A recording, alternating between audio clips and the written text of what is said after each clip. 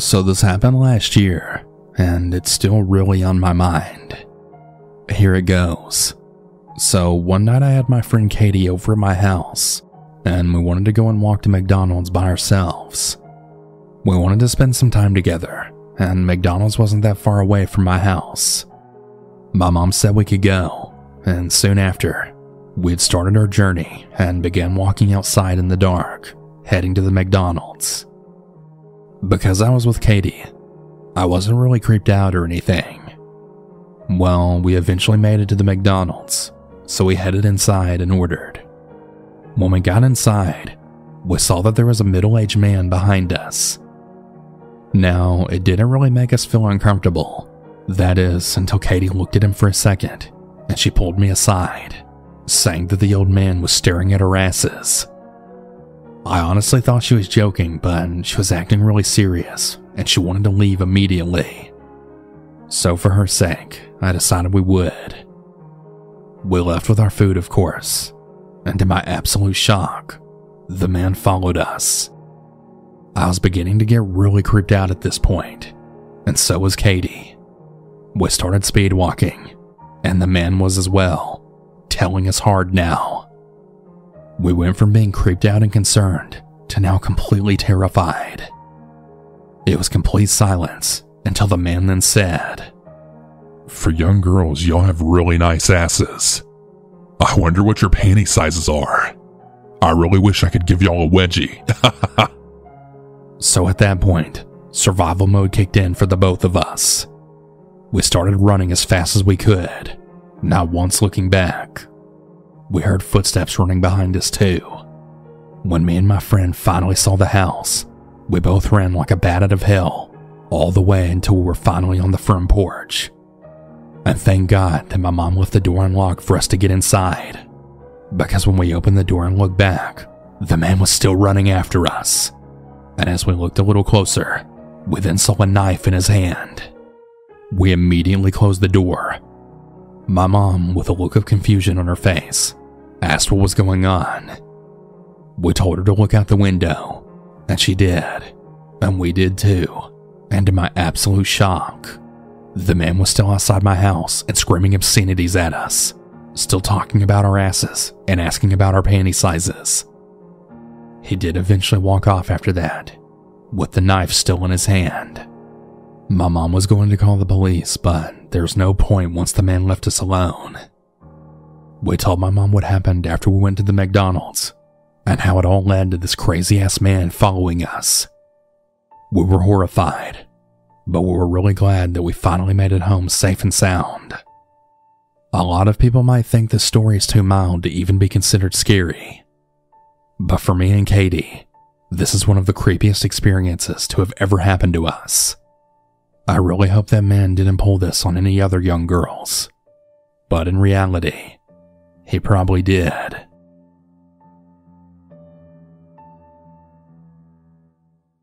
If you really like my content and want to support me, please like this video and click the subscribe button. It helps me to grow my channel as essential in reaching a wider audience. Most of you watching my videos aren't subscribed to my channel, and that's why my animations can't reach their full potential. They aren't recommended to more people who would surely love my content as much as you do. You can always unsubscribe at any moment. Thank you in advance, and enjoy the rest of the video. This happened nearly 5 years ago. It was a Friday night in the UK, and a week before my 20th birthday. Also, it was technically a Saturday, because it was a little after 12 a.m. I get paid on a Saturday, and my usual routine was to walk the 10 to 15 minutes to McDonald's to get something to eat. So I walk up, go to order my food, and it declined. I freak out, thinking maybe I haven't been paid, but I had then realized I had grabbed an old card instead of my new one. I went in a huff basically, and made the long trek home. By the time I had gotten back and procrastinated for another half an hour, it was about 2:30 a.m. I was determined, however, to get food. I again started the walk back to the McDonald's. Now, there's a huge field behind my flat, mostly used for football or dog walking. It was my shortcut that really took the 10 minutes off of my journey. So I'm walking across the field, listening to music in my headphones, and then bang. Out of nowhere, I had fell to the floor in a complete daze, ears just ringing, and I couldn't really make out what was happening. As my vision came into focus, I saw this tall, skinny dude standing over me. What must have happened was he must have either punched or kicked me right in the back of my head. I have no idea why, and I'd never seen him before. He wouldn't say anything, and I was just repeating, "What have I done? I don't know you," over and over again. Then he said, "Take off your pants." And that was it. Survival mode kicked in, and this time I chose both. I had somehow managed to get up to run, but I felt something snap in my leg. I fell back down, and he proceeded to try and strangle me. I scratched his face, and I actually got up. I didn't care about my leg. I was 5 minutes away from home. I ran, and I'd seen him run toward me for like 2 seconds before then giving up. I ran like hell to get home, and when I finally made it home, I cried into my mom's arms while following a police report. I also did a lineup, but I wasn't able to identify anyone, as it was pitch black, and I haven't seen him since. But I still have anxiety about where I live, as the police said he might actually live in my area. Be safe out there, but also don't let people scold you for wanting McDonald's at 3 a.m. Just because you're hungry or wanting to walk or whatever, that doesn't justify people blaming you for your assault.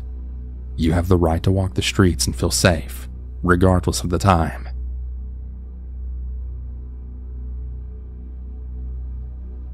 I'm a male, and I was around 8 or 9 when this happened. Obviously, I don't really remember that much since I was a kid. But anyways, I was recently asked by my mom what I remembered about this day. My mom was taking my sister and I to go see a movie.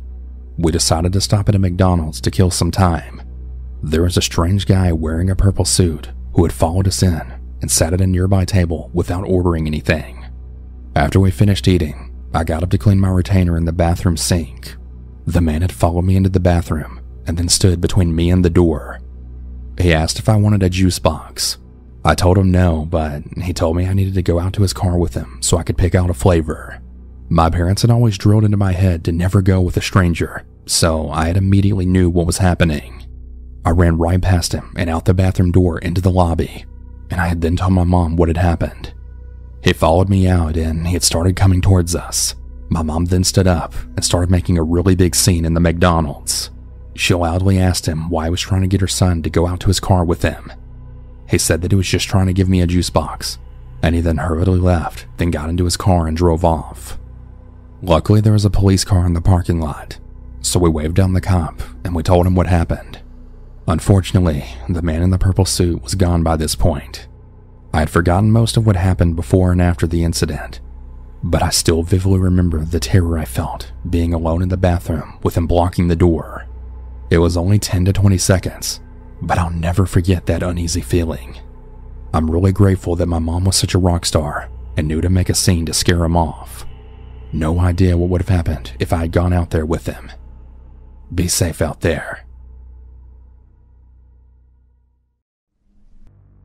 This happened to me when I was 19 at my local McDonald's back in 2009.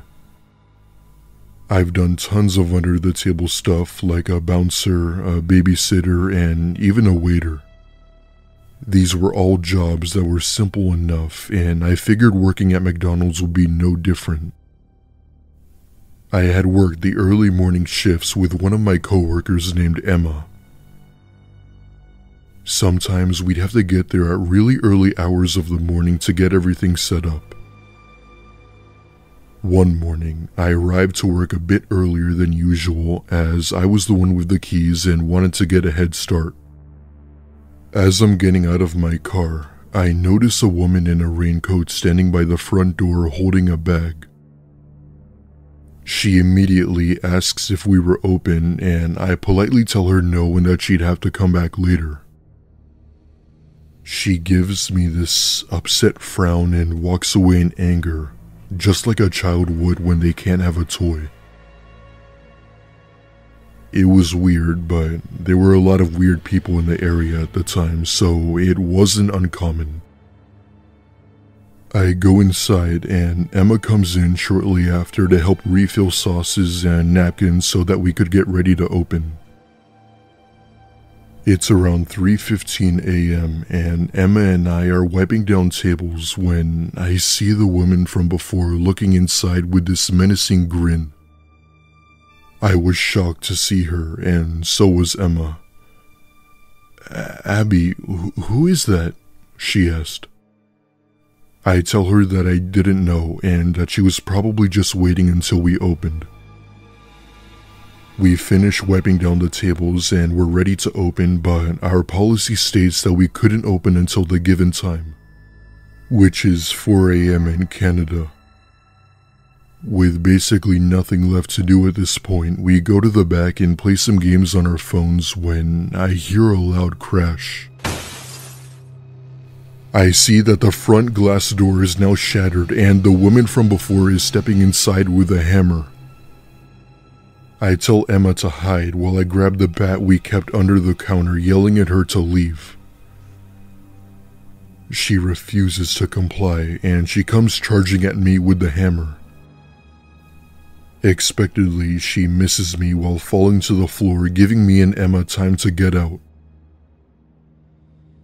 We are outside on the phone with the police, and the woman is still inside damaging things while screaming. The nearest police station was only a few blocks away, so they were able to come within a matter of minutes. Now this is where the story takes an unexpected turn. We see a police cruiser pull up to the McDonald's and 2 police officers step out.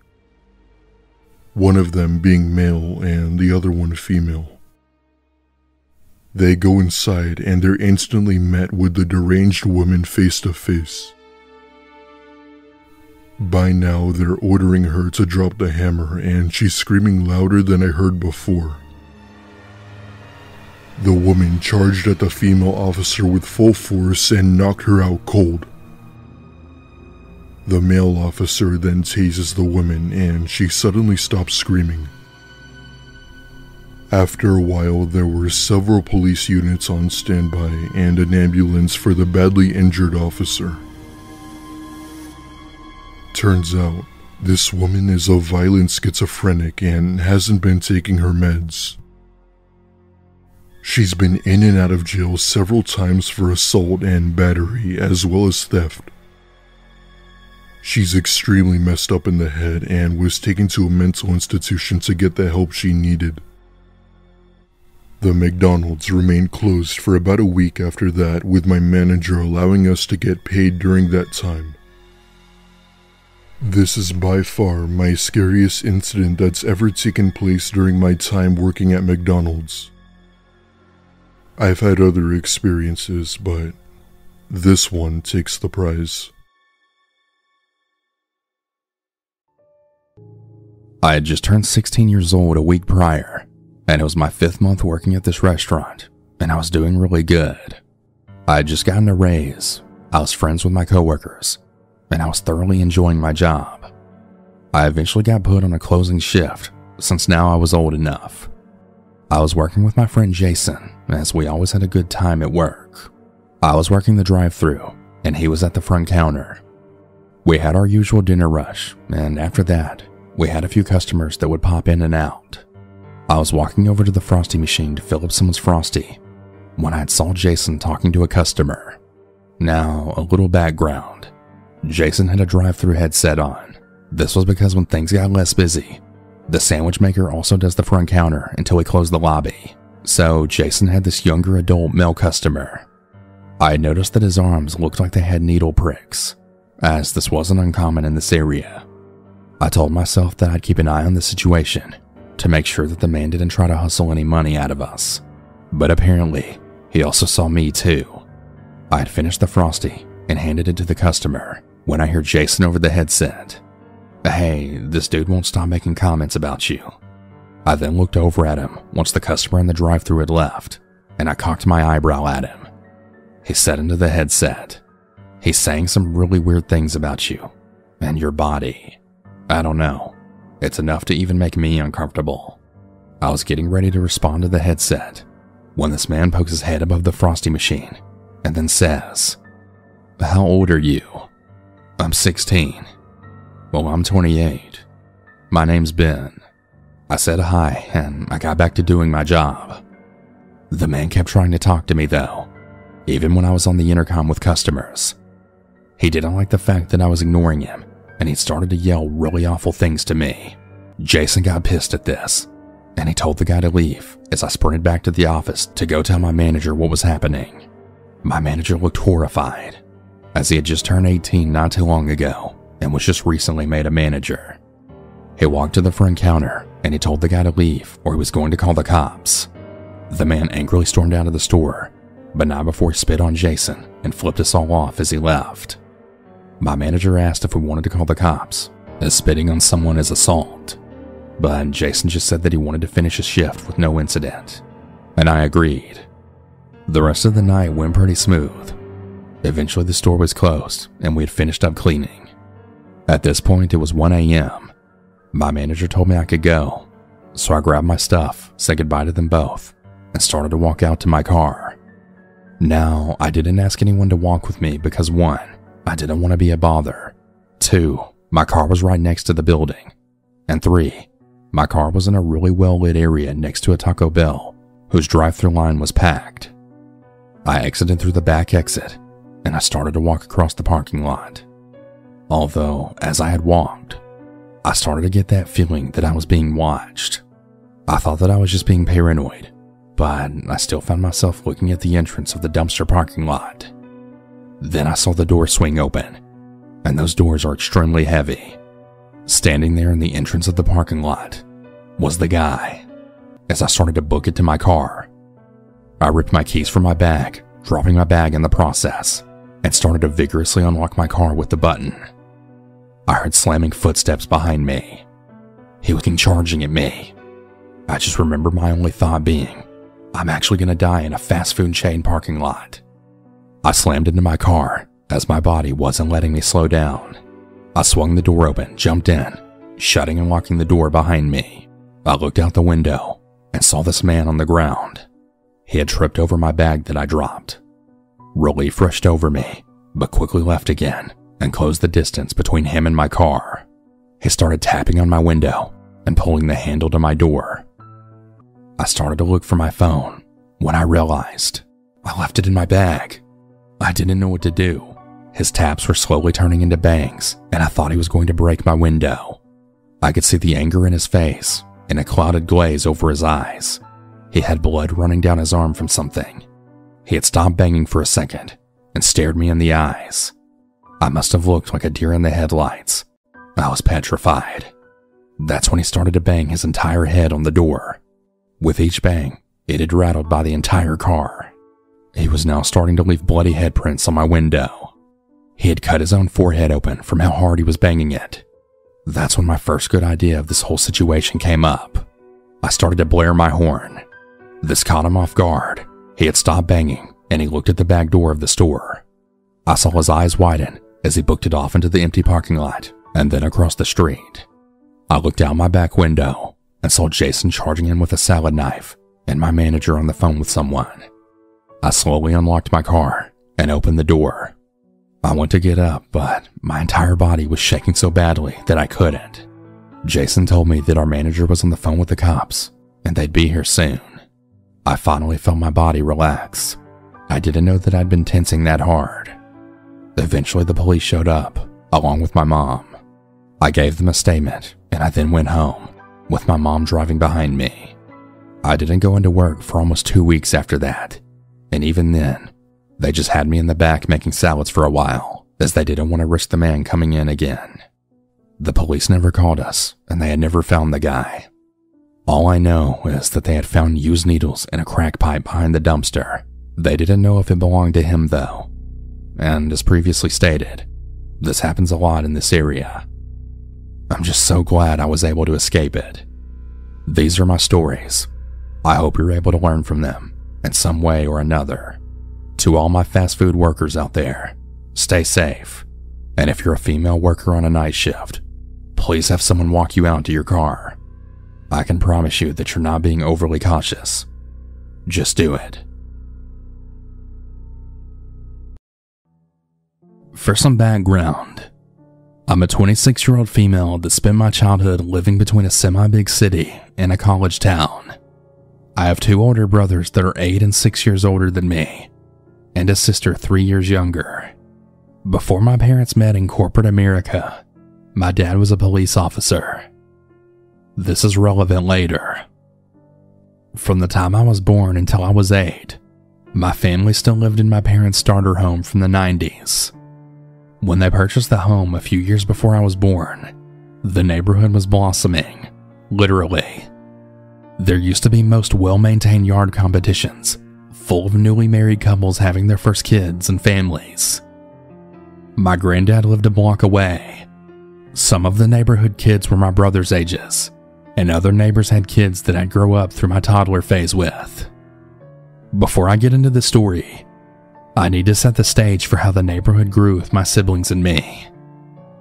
As we grew up, my brother's friends grew more and more mischievous. There were gangs that controlled the middle school bathrooms, making other kids pay money or take a beating to go in. We had bomb threats from the time I was in 1st grade, and they happened so often that I remember, instead of getting scared, sitting in a field watching my teacher go into a building and just thinking, I really hope she doesn't get blown up today. The neighborhood school slowly added more and more security measures to the point where the fence around the playground looked like a prison yard. The teenagers would break into empty houses and light grease fires, old Christmas trees, etc. When I was 7 years old, my granddad was diagnosed with stage 4 lung cancer. He was in in-home hospice care, and he had a plethora of medications to manage his pain and comfort. He heard a knock on the door, and thinking it was the cable man, told them to come in. To his surprise, a young man my brother's age walked into his bedroom. The teenager sat at his bedside and had pleasant conversations with him, until he picked up several bottles of my granddad's painkillers and left. The teenager was later found passed out in the driveway right across from my granddad's house, and was in an overdose-induced coma last I heard, which was nearly 2 decades ago. Now, the neighborhood McDonald's. Next door, there was a small strip mall with a Subway and a wing house, and the McDonald's parking lot had 2 entrances on opposite sides. Being 7, I requested only a plain cheeseburger in my Happy Meal. This McDonald's had a habit of not following this customization, and since I would refuse to eat it, my parents had to go back through the drive-thru to get another one. On this night, it was already dark, so it was after 8 p.m., and my parents had taken my 4-year-old sister and me through the McDonald's drive-thru. Again, I was 7, so I don't really remember the exact time or why we were at McDonald's so late. I got my Happy Meal, and to no one's surprise, my cheeseburger had all the condiments. Ketchup, mustard, onions, everything. All of the enemies of a 7-year-old. My dad was driving our SUV, and as we turned around the building to go back into the empty drive-thru, a sedan came racing into the opposite side of the parking lot to a swerving stop, and the passenger door flew open. With my dad's calm background, he instinctively knew that this was about to turn into a very dangerous situation. He took a sharp turn and placed our car between the sedan and the opposite exit of the lot, preventing the car from exiting without having to hit the building. Probably not a great move with 2 young children in the car, but his cop instincts took over, and I digress. Within seconds, we saw red and blue lights from all sides and heard sirens wailing and police cars then squealing in. My dad quickly pulled our SUV into a parking spot. Suddenly, the entire McDonald's brick outside and golden arches were totally highlighted red and blue, and officers had guns pointed at the sedan, demanding the driver and passengers to get out. A woman sat in the driver's seat sobbing, and a man jumped out of the passenger seat, gun aimed at the police, using the door as a shield. Another man sat in the back seat, making no movement. Shots were fired on both sides, and the man took off running into the only corner of the lot that contained woods as officers sprinted after him. Multiple officers rushed to remove the woman and the other man from the car, and they had them in cuffs, while my dad stepped out of our car to talk to the remaining officers at the scene. The officers informed my dad that the armed man robbed the Subway next door shortly before. The man shot both young female workers, killing one in the store and forcing the other to crawl to the wing house, leaving a trail of blood behind her while she desperately scraped her entire body on the concrete, fighting for her life in any way to get help. She was able to get the hostess to call 911 and eventually recovered in the hospital. I no longer wanted my Happy Meal, as my 4-year-old sister and I cried quietly in the car, while my mom tried to comfort us with a terrified look on her face. We left the situation with the cops and went to go check on my granddad. For the rest of that night, I honestly thought the man was going to find us, and I jumped at any tap in the night. I moved to my college town when I was 8 and attended university there before moving to my post-grad job in New York City. I spent 3 years there and have since moved back to my original hometown. While I live over half an hour away from my parents' old house and that McDonald's, I still get the chills sometimes if I happen to drive by that strip mall.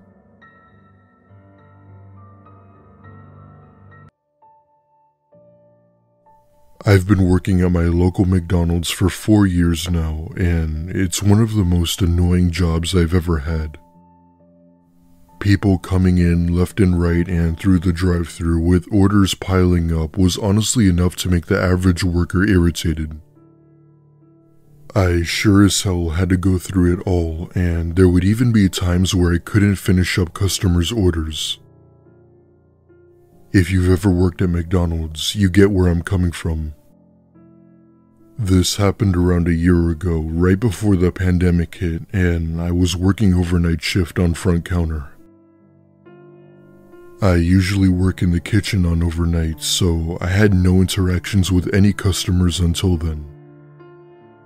I was working a 7-hour shift, which was a usual overnight shift for us. It was around 9 p.m. and I had just finished putting in a customer's order when I noticed a man talking to a young boy near the play area. Yes, we were still one of the few restaurant chains that still actually had one. The man is kneeled down to the little boy's height, and right away the boy seemed very uncomfortable. I dismiss it as the boy probably having a rough day with who I assume was his father trying to calm him down. I remained focused on putting in customers' orders and try not to interfere with whatever was going on. Suddenly, the man grabs the boy's arm and they're heading in the direction of the front door that leads out into the parking lot. At that point, I couldn't keep my mouth shut and was about to say something when I hear someone yell, "Hey, what the hell are you doing with her son?" Just then, the mother comes out of the restroom and the man is petrified. His face was pale and his eyes were as big as saucers and tried to cover it up by saying, "Oh, this is your child. I'm so sorry. He looked lost and I was just trying to help him find his parents." His mumbles and incompetent use of wording clearly gave away as to what he was actually trying to do. The mother gave him an uncomfortable smile that had "Stay the hell away from my kid" written all over. Police were called, but I wasn't sure if he was caught or not.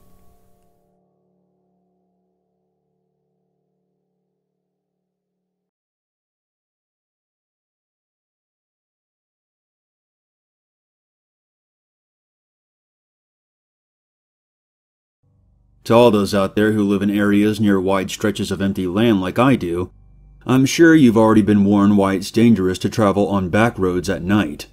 Growing up in Seattle, one of the biggest cities on the West Coast, I never really needed to worry about the dangers of driving in the middle of nowhere, until I committed to a college in eastern Washington. For those of you who have never been there, the eastern side of Washington is very different from the western side.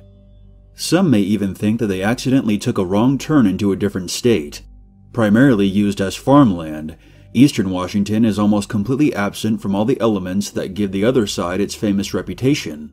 Instead, this side is mostly just rolling fields of wheat and dried grass that stretch into the distance with a few tumbleweeds and windmills here and there. Driving through this area while the sun is still out is actually quite pleasant on a nice day.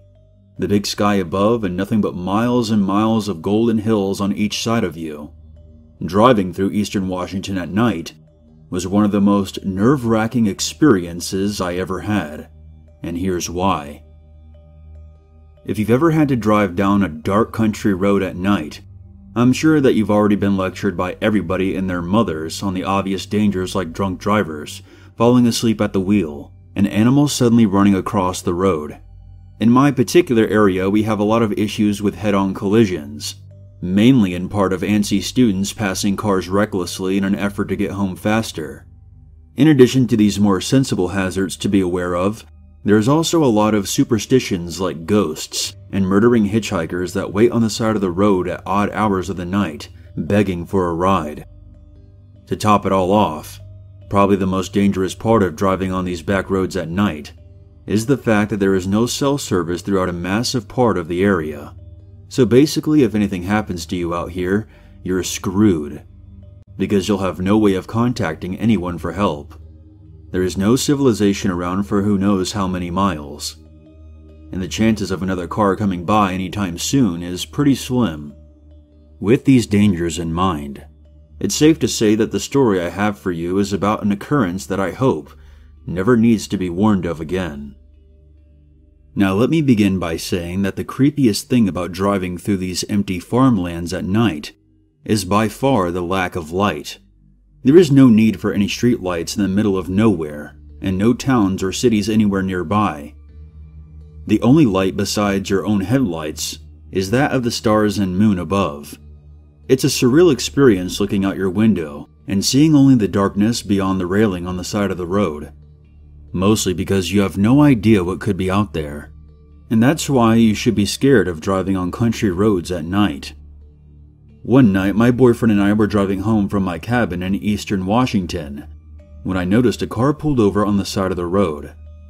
When we passed the car, I noticed that it was completely empty and wondered where the people inside could have gone, considering there was nothing even remotely in walking distance from where we were.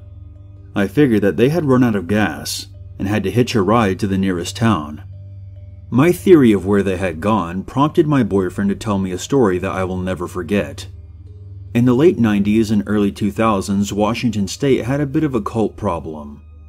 This wasn't the first time I was hearing of this, considering the fact that one of the church camps I went to when I was younger was oddly enough built on the grounds of a disbanded satanic cult. Who made that decision? Anyways, most of these cults resided over in the east side because of how far it was away from everything and everybody, and they wanted to isolate themselves. These cults could basically do whatever they wanted and fly completely under the radar due to the fact that there was nobody around to stop them, because a lot of the time nobody even knew they were out there. And that's why they were able to get away with what they did. My boyfriend told me that one summer morning, a police station in one of the very few tiny towns amongst the farmlands received a call reporting a missing person. The caller claimed that her husband had not returned from his shift at the paper mill the night before, and she was worried that he had gotten into an accident because he hadn't answered any of her calls. Many of the residents in these small towns commuted to jobs way out in the country lands, because many of them were either farmers or workers at the local paper mill, so accidents at night were not uncommon. The station agreed to send out a patrol car to look for him. At one point along the road, the officer noticed that one of the speed limit signs had disappeared and noted that it may have been the cause of the missing person's presumed accident. Local kids must have been bored, but what else did they have to do out there? The man's car was found pulled off to the side of the road, about halfway through his commute, without a single scratch on it. The man was nowhere to be found, but his car was unlocked, and his wallet and cell phone lie in plain view on the passenger seat. Something definitely did not seem right. After weeks of investigation, the man was still missing, and nobody had any idea where he had gone.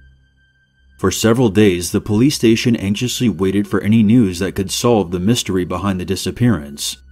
But because of the usually uneventful nature of the area, the only report called in was that of another missing speed limit sign. A few days later, another call came in. There was another missing person report, almost identical to the one before. Somebody hadn't returned home from their shift the night before. The police sent out a patrol car once again, and sure enough, there it was. An untouched abandoned car on the side of the road, with the missing person's belongings clearly left behind. But there was something different this time. Faint scratch marks could be seen on the driver's seat that trailed onto the floor and out the door. It appeared that somebody had been dragged from their car. This realization of a possible assault or abduction raised great alarm, and an announcement was made to all local residents to lock their doors on their drives back home at night and be extremely cautious of anybody who may try and approach their car. One night around 2 a.m., the station received a call that would answer their disturbing question of where these people had disappeared to. A couple had been traveling on the road where the people had gone missing and had just narrowly escaped the fate of those before them. They had fortunately heard the announcement a week before and made sure their doors were locked and kept an eye out for anything out of the ordinary. Apparently, a few minutes after they had entered an area void of any cell service, they noticed a single ray of light that appeared to be floating directly in the middle of the road, just a ways down the route. Confused as to what it might be, the couple slowed down cautiously. As they neared the source of light, they saw something that gives them nightmares to this day. Standing in the middle of the road was a chain of people linked together arm in arm, creating a barrier on the street. There was a man in the middle that held a flashlight in his teeth. The car came to a complete stop. There was no way to go forward. Then, what seemed to be a split second after they had stopped their car, out of the complete and utter darkness on each side of the road, two people leapt over the railing and ran towards the car and tried to rip the doors open. The human chain had only been a distraction. Thankfully, their doors were locked, and the husband frantically switched their car into reverse and slammed the gas pedal. They had gotten away and immediately called the station once they regained service. When the police asked if they had seen where they had gone as they drove away, they simply answered with, "Back into the darkness, beyond the road." An investigation occurred, but the people in the road were never found. To this day, nobody knows who those people were or where they came from. They eventually did find the bodies of the missing people. Both victims were found bound to what appeared to be a stolen speed limit sign. Their bodies were severely burned. What could be the reasoning behind ripping people from their cars at odd hours of the night and burning them alive out in the middle of nowhere? Without any explanation, the police chalked it up to cult activity. But how could it be possible that there was no trace of these people anywhere? It was almost as if they had vanished into thin air. What's more disturbing is the fact that they could still be out there. All I can tell you is to think twice next time you're driving down a dark country road at night and mindlessly staring into that deep darkness just beyond the railing. You never know who could be staring back.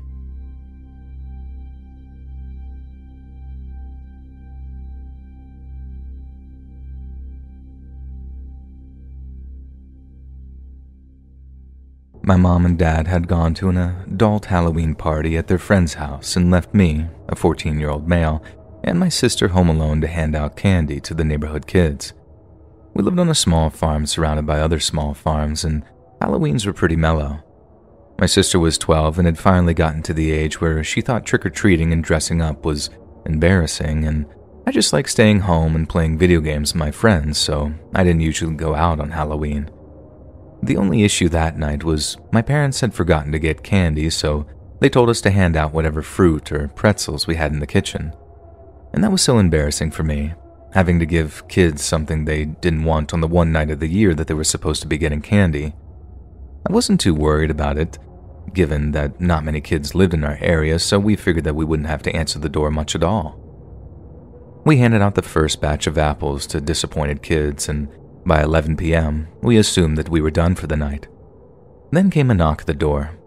It was late, and I didn't really want to answer the door again, but I figured it was just little kids, and I didn't want to be rude and ignore them when they could see that the lights were on inside.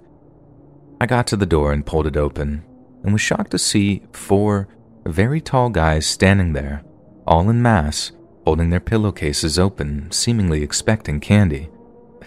"Sorry guys, we don't have any candy. We've been handing out apples to the kids all night. Might have some pretzels if you want some." The tallest one in front just tilted his head at me almost like he was confused by what I was saying, but none of them actually spoke. I didn't really know what else to do, so I started to close the door. When I went to shut it all the way, one of the guys put his shoe between the door and the door frame to prevent me from closing it. I opened the door again to ask him what his problem was, but instead, he and his friends just pushed their way inside. I yelled for my sister to run and hide before being shoved to the ground. One of the intruders pulled out a bat out from under his robe and in a low, deep voice said, "We didn't come for any candy." I managed to get onto my hands and knees before being kicked in the stomach, knocking me to the ground once again. I tried screaming, but the thing about living on a farm with more land between you and your neighbors than the average neighborhood is no one is going to hear you scream when you need help, but I kept screaming anyways. "It's Halloween. You really think anyone's going to think twice about a kid screaming?" And this made the rest of them laugh behind their masks. "Look, I don't know what you want, but I can give you money if you just leave. Please, you don't need to hurt anyone." I expected a response, but he just laughed at my shaky voice. In a baby talk voice, one of the guys said, "Aw, look, the little baby's scared. Where's Daddy to save you when you need him?" I felt a stinging at my side as the guy with the bat swung it directly into my ribs. I was trying to listen to the voices to figure out how old they were, and from what I could tell, they seemed young enough to be teenagers. There was a lot of thoughts going through my mind in that moment. I mean, they definitely weren't mature at all, and I crawled to the corner of the room in pain as they spoke to each other about what rooms they would go in and what they were going to take. One of the guys took me outside while the others looked around the house for whatever it was they wanted. I saw my sister on the roof, hiding outside her window from the man that I could see had just entered her room. The guy that took me outside had me by the collar of my shirt and was leading me toward the barn. He opened the door to the pig pen and pushed me inside. Threatening me with the bat, he made me roll around in the mud and film me as he forced me to oink. I was terrified, exhausted, confused, embarrassed, and felt completely humiliated at what I was being forced to do. The guy was laughing the whole time, too. He told me to get up and let me out of the barn and back inside the house to show the rest of his friends what he'd done to me. And they only just joined in the torment. They made me drink the toilet water, eat trash from the trash can, and other things I can't even speak of as they pulled me around. The whole time I was just hoping they wouldn't find my sister. The strange thing is, they hadn't even mentioned her once. They took me to my room and began taking turns throwing punches. I had no idea what I had done to deserve this horrible beating and torture that I was being put through. I was just going through torture in my mind, and I had no idea. I almost blacked out many times. 10 minutes into the beating, I heard one of them ask me where my sister was. They told me that they wanted to have some fun with her and that they'd stop hurting me if I told them. And this was the moment I decided to stop talking completely. They could hurt me all they wanted. I was not letting them near my sister. They asked me again, spitting in my face each time I refused to talk, but there was nothing they could do to me that would get me to give her up. Eventually, they tied me to a chair in the kitchen and just exited the house after thoroughly trashing the place. And I must have blacked out at some point because when I woke up, I was in the hospital attached to just a bunch of machines. My mom was crying when she noticed me awake and took her time to tell me exactly what happened. It turns out the girl I had just broken up with the week before asked her brother to scare me as revenge for hurting her. I guess he and his friends were just insane for taking it to the extent that they did.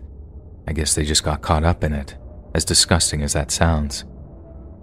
Thankfully, they were all arrested, but only the brother was actually sentenced to some jail time. He received 5 years for aggravated assault and home invasion charges.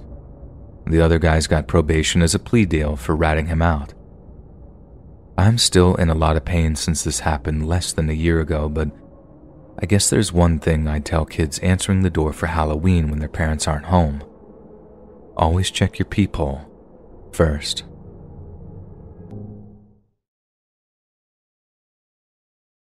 I'm a cow farmer in the Midwest. It's not the best work, but it is work, and with how hard it is to find a job with decent pay these days, I've learned to appreciate it. The job entails cleaning up after the cows, checking their hooves, milking, and helping them give birth when necessary. It's a pretty messy job when you look at it from the outside, but I've gotten pretty used to it. I don't even smell the stink anymore like I did when I first started. It used to be almost unbearable, but now, really nothing. The farm was my father's before me and his father's before him. And the story I'm about to tell you is my dad's. He told it to me back when I first started the job as almost what not to do when tending to the animals and working on the farm. He's long passed now, God rest his soul, but this story has haunted me for years, so I figured I'd let other people hear it and judge it for themselves. This is back in the 60s when Dad was in his early 20s. He worked on the farm with his father, Bill, at the time. He hated it. He hated the stench that would only get worse when the heat came in the summer, and picking up after the cows was the worst. See, the cows stayed in this huge barn. It was actually more like a big warehouse where they're fed and kept throughout the night. They got to graze during the day, and throughout the night the cows would defecate and their feces drop to the concrete floor beneath them. Then in the morning, when the cows would go out to graze, my dad would take a really long hose and spray the droppings to the end of the building down a shaft that leads to a big tank below the barn. The tank would fill with the droppings, and once a week we had a guy that would come by and empty the tank and dispose of the waste. It was really nasty work, but my dad did it nonetheless. Well, my grandfather decided that it was just too much work to do on the farm with just himself and my dad, so they decided to hire another farmhand. They didn't get anyone interested in the job for the first few weeks until they met a man at a local feed store named Fred. He was in his late 20s and eager to work. He hadn't had a job in years and was desperate for pay since his wife was pregnant with their first child. My grandfather hired him right there in that feed store, and by the next day, Fred was on the farm working harder than anyone my dad had ever seen work. He was determined and super ambitious. He was constantly running around the farm fixing stuff that needed fixing and trying to learn absolutely everything it was that they did. He loved the job and told everyone how he just wanted to be good at what he was being paid to do. He believed in good, honest work and that people should earn the money they're working for. My dad admitted he loved having Fred around, not just because he worked hard, but also because he was gullible and pretty easily manipulated, I guess. My dad had certain tasks given to him by my grandpa throughout the day, and each time he was told to do something, he just passed that task along to Fred. He didn't mind because he didn't know, and my dad didn't care because it meant less of the work that he hated. About 4 months went by with Fred doing most of the work around the farm, and my dad even started to find it a little funny that he really would do whatever he was told. Without question, he was happy to do it. One hot summer morning, the cows had just gone out to graze, and my grandpa told my dad to spray the droppings down the shaft at the end of the barn like he usually did. My dad then passed the job along to Fred as he sat along the side of the barn to have a smoke. When Fred was done, he came outside to tell my dad that he had an idea that he thought would highly benefit the farm. He told my dad that if he emptied the tank below the barn themselves, they would be able to use the cow feces as manure in the fields. It would fertilize the plants and make them grow bigger and faster. My dad told me that at first he thought the idea was stupid, but then he figured it would be funny to see if Fred actually tried and emptied that feces tank, so he agreed. He didn't tell my grandpa because he knew he never would have approved, and he just wanted to see how this would play out. He showed Fred where to go to the release valve and empty the tank into the big barrels. He told him to be very careful and to not turn the valve too fast, otherwise the line would get clogged and they'd have to call someone to fix it. My dad then left Fred alone to do what he had planned and decided to take a walk around the barn to check the gates and make sure everything was in order. What my dad didn't know at the time was that Fred would end up turning the valve too fast, and the line would end up getting clogged. Fred would then open the tank from above and reach a pole into the sludge to try and dislodge whatever was blocking the line. My dad heard screaming coming from inside the barn, and he rushed over to see what was wrong. He made his way down into the tank and was horrified by what he found. Fred had fallen into the huge 5,000-gallon tank that hadn't been emptied for a week and was now drowning in the thick feces, desperately reaching out for help. By the time my dad got to the top of the ladder and looked into the tank, all he could see was Fred's hand poking out of the brown goo. He grabbed onto it and tried pulling him out, but he had no leverage at all on the top of that tank. He managed to pull Fred up long enough for him to tell my dad that he was just trying to fix it himself, since he knew that they'd have to pay someone for his mistake. He felt bad, and my dad reassured him everything would be okay and to just hold on. And that's when his grip failed and Fred plunged back under the thick excrement once again. This time, no part of Fred's body was able to be grabbed onto to possibly rescue him. My dad had no idea what to do, so he ran across the farm as fast as he could to get my grandpa, who immediately called the police. And by the time they made it back to the tank, Fred's hand had disappeared under the sludge, and there was nothing my dad and grandpa could do but wait. The police showed up with firemen, and they didn't know much of what to do either. They ended up reaching a metal pole down into the tank with a sort of loop on the end, and when they pulled Fred out, it was very clear that he had passed. My dad was horrified and felt like it was his fault. He knew it was a bad idea, but thought it would be funny. He could have stopped Fred, but his own arrogance let him do it. Fred's wife became a widow and she never remarried. She named their son after him and eventually moved out of town. My dad made a point to work as hard as Fred did every day for the rest of his life, in honor of the man whose death he felt he was responsible for. My dad passed away in 2018, and the last thing he said to me was to never take advantage of someone's hard work. I want to start out by saying that I'm a 25-year-old male, average but broad build, and I'm somewhat taller at 6'1", so not what you'd usually consider an easy target or victim. I'm an avid outdoorsman. I love being in the middle of the woods, either with friends or alone. There's a certain peace I find when I'm sitting alone by a stream with nothing but nature all around me. I specifically love hiking, and I usually start hiking in the spring. My favorite spot to hike locally is in a small town in southwest Ohio. This is normally a very peaceful, quiet, and relaxing place. Usually you'll run into a couple of other hikers or families swimming in the creek nearby, or just a few animals along your trail. This day, however, well, it turned out to be entirely different. It started off like every other hiking trip. I grabbed my pocket knife and water bottle and headed toward my spot.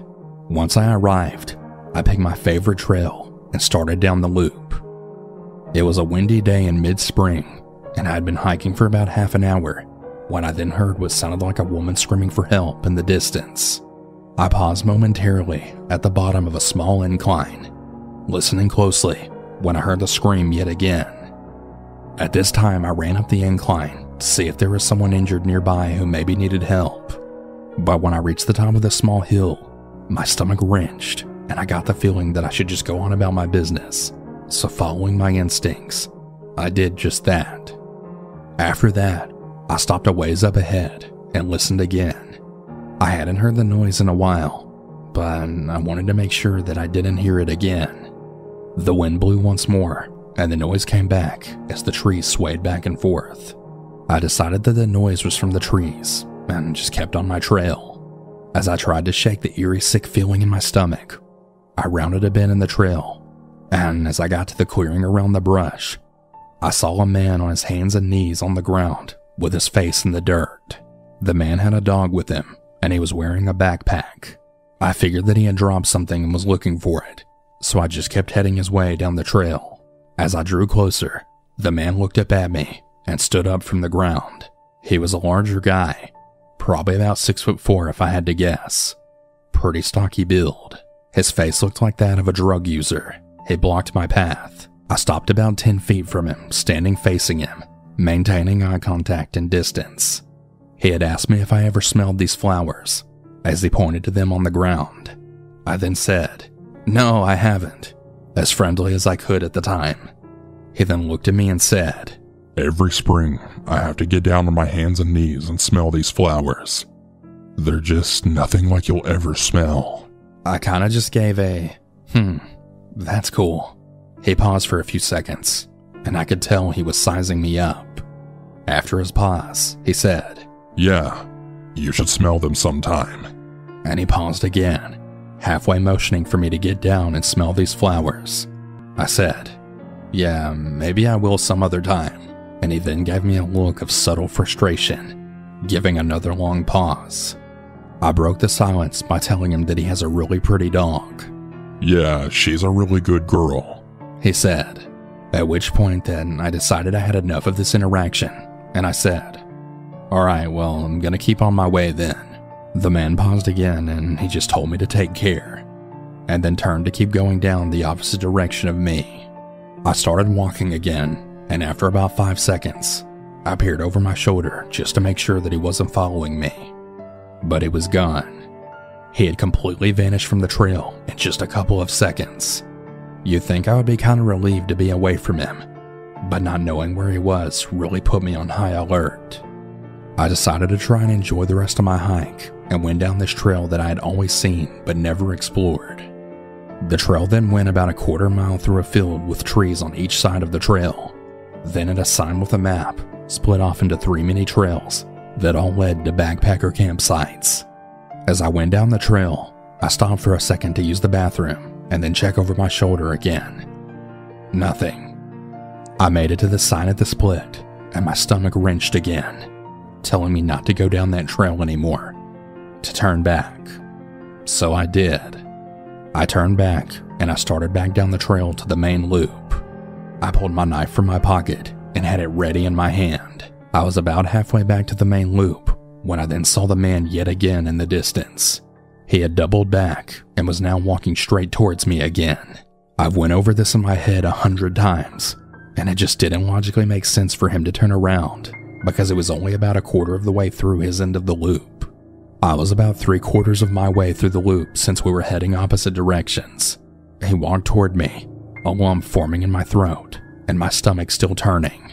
As he passed me, he had a look of annoyance on his face. He then saw my hand with my knife in it and just said once more, Take care, and just kept walking past me with his dog. Luckily, that was my last encounter with him and the noises I heard. I'm pretty positive there was no woman at all. I don't really know if he was truly a person or some kind of creature imitating a person, but I don't really care. I think those screams were actually a lure that luckily I didn't fall for. As for the rest of my trip, I hurried quickly out of those woods that day. I do still hike there, and I do still go on that trail, but I now won't do it without my pistol on my hip. I think he planned to trick me into smelling the flowers so he could avoid a fight and then hit me while I was down. God only knows what he would have done. I think because I was armed and I followed my instincts is why I came out of those woods that day. Maybe it doesn't sound so bad in this retelling of my story, but I know what I felt that day. No matter what your gender or size is, you can be a victim if you let yourself be. Always follow your instincts, always be aware of your surroundings, and always be prepared to protect yourself, especially if you're alone in the woods. When I was 13 years old, my mom and dad told me that they were sending me to summer camp for 2 weeks. I was a real homebody when I was that age, and I guess sending me to camp was their way of forcing me to develop social skills before I ended up with some kind of anxiety disorder or something. Looking back, I see why they did what they did. No parent wants to see their kid grow up some weird loner who ends up socially stunted and resentful of the world. I guess attending camp that summer really did make me a little bit more confident and able to handle people, but it definitely wasn't in the way they were expecting. To say I wasn't keen on attending the summer camp might be the understatement of the century. When my parents told me, I almost burst into tears right then and there. I promised that I'd do whatever it took to keep them from sending me to some wilderness torture for 2 weeks, that I'd improve my hygiene and try to be more sociable. But they weren't looking to bargain with me. They were giving me an order.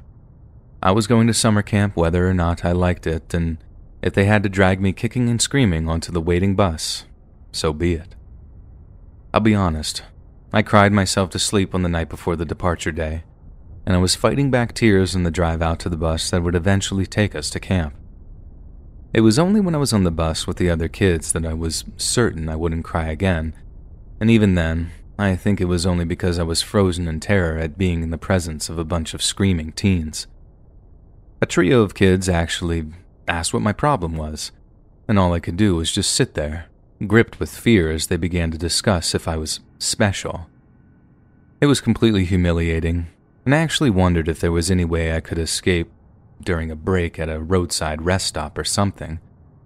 But then, where would I go? What would I do? It was the very definition of being stuck between a rock and a hard place, and obviously, I chose the hard place over the rock. The first few days of camp were tough to say the least. I barely spoke to anyone, hated the food, and the activities were my idea of hell. I guess I have to say that I was spoiled in that respect, having eaten my choice of foods while sleeping in my very own bedroom, all as an only child. So the realities of eating fairly crappy food while sleeping in a cabin that slept 6 were a devastating shock to the system. My anxiety was bad enough during that first week, but it was particularly intense during meal times, and that was all down to the fact that the boys and girls camps shared a catering facility. It wasn't all the girls that made me so anxious either. It was one in particular, a girl named Alexandra. She was the prettiest girl I'd ever laid eyes on. Popular, smart, graceful, and confident. I spent almost all of lunch and dinner time staring in her direction, except of course when her gaze turned my way. Then I'd just stare into my dinner tray, hoping she hadn't spotted me looking at her. I somehow said twin prayers that she'd come waltzing up to me to say hello, while also hoping that she'd stay far away and that I didn't become some bumbling, red-faced idiot in front of her. Only one prayer was answered, and it made for one of the most nerve-wracking moments of my life. I'll never forget how sweet her voice sounded from up above me, how she asked if it was okay if she could sit with me for a few moments. I completely failed to give her an answer, but she was confident enough to just smile, giggle, and sit down opposite me, recognizing that I wanted to bask in her presence more than anything else in the world. I only managed to compose myself enough to speak once she started asking me my name and where I was from and that kind of thing. Hearing how curious she was about me and seeing the jealous looks of some of the other boys in the cafeteria, that was the first big confidence boost I'd ever gotten in my life. It didn't exactly tip me over the scales or anything. I was still socially backward and incredibly nervous, but for the rest of the day, it was like I was floating on cloud 9. The same thing happened at dinner the following evening, with Alexandra coming over to talk to me about this and that. Only that time, I actually managed something of a complete conversation. And then, towards the end of my first week, when I'd actually managed to buddy up with 2 other fairly geeky, socially awkward guys, she finally asked me the fateful question. Alex walked up to the table I was sitting with my 2 friends at and asked me if I wanted to meet her down at the swimming lake that evening before lights out. Now, as you can guess, something like that was completely and utterly forbidden by camp rules. The girls and the boys were not allowed to fraternize outside of permitted activities, or in the cafeteria, but then that's what made it so doubly special for me. She obviously liked me enough to risk getting sent home early and completely in disgrace, too. There was definitely a time when an opportunity to get sent home early would have been something that I'd have jumped on, but after meeting and talking to Alexandra, I didn't think that I ever wanted to go back home at all. The risk made it exciting, thrilling even, and as nervous as I was about meeting her in private, I told her, of course, then plotted how I'd make my way down to the lake without being spotted by any counselors. When the time came, my buddies wished me luck, gave me some advice on how to keep it cool and play it smooth. Then I set off down towards the lake to meet Alexandra. When I arrived, my heart sank when I saw that she was nowhere to be seen. I was convinced that she wouldn't show, that I'd gotten all my hopes up for nothing, but I was also terrified to just leave in case she showed up a little late and got the impression that I wasn't interested in her. I stayed for 5 minutes, then 10, then when I eventually heard someone approaching along the trail. Then, who should emerge from the trees but the object of my affections, Alexandra, and she was carrying 2 towels. As we talked, I was this mix of nervous and excited and terrified and joyous, but above all, it felt like some kind of victory. I could be sociable. I could date pretty girls.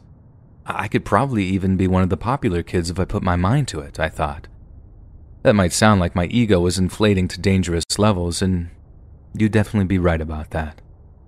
In fact, by the time Alexandra had actually showed up, it had inflated to the point where I couldn't see how our little meetup could possibly go wrong. And when she suggested we strip down to our underwear and go for a little swim, I was completely blinded by puppy love that I didn't stop to think how that might not be the best of ideas. We did strip down to our shorts, then edged off the dock and into the water. The water was cold, but that was a godsend in a way, because then I could pretend that I was shaking just because of how cold it was and not because I was absolutely overwhelmed with nerves at being in my underwear with such a pretty girl. We swam around for a while, trying to keep as quiet as possible, and at some point, Alexandra brought up that she loved swimming and that she swam competitively for the private school she attended back in Burlington. She told me that she could hold her breath for just short of a minute, that it was a record at her school or something like that, and asked if I wanted to see her prove it. I was happy to watch her do just about anything at that point, so of course I said yes. And when she sank under the water, I counted up to 52 seconds until she emerged, gasping for breath. I was beyond impressed. 52 seconds is an incredible feat, especially for a girl of her smaller stature. Then, she asked how long I could hold my breath for. I told her I didn't know, but I was only too happy to duck under the water so she could count how long I could hold it for.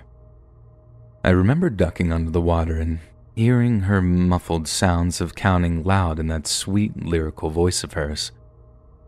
I counted along with it in my head, feeling my lungs beginning to burn for air as the seconds ticked over.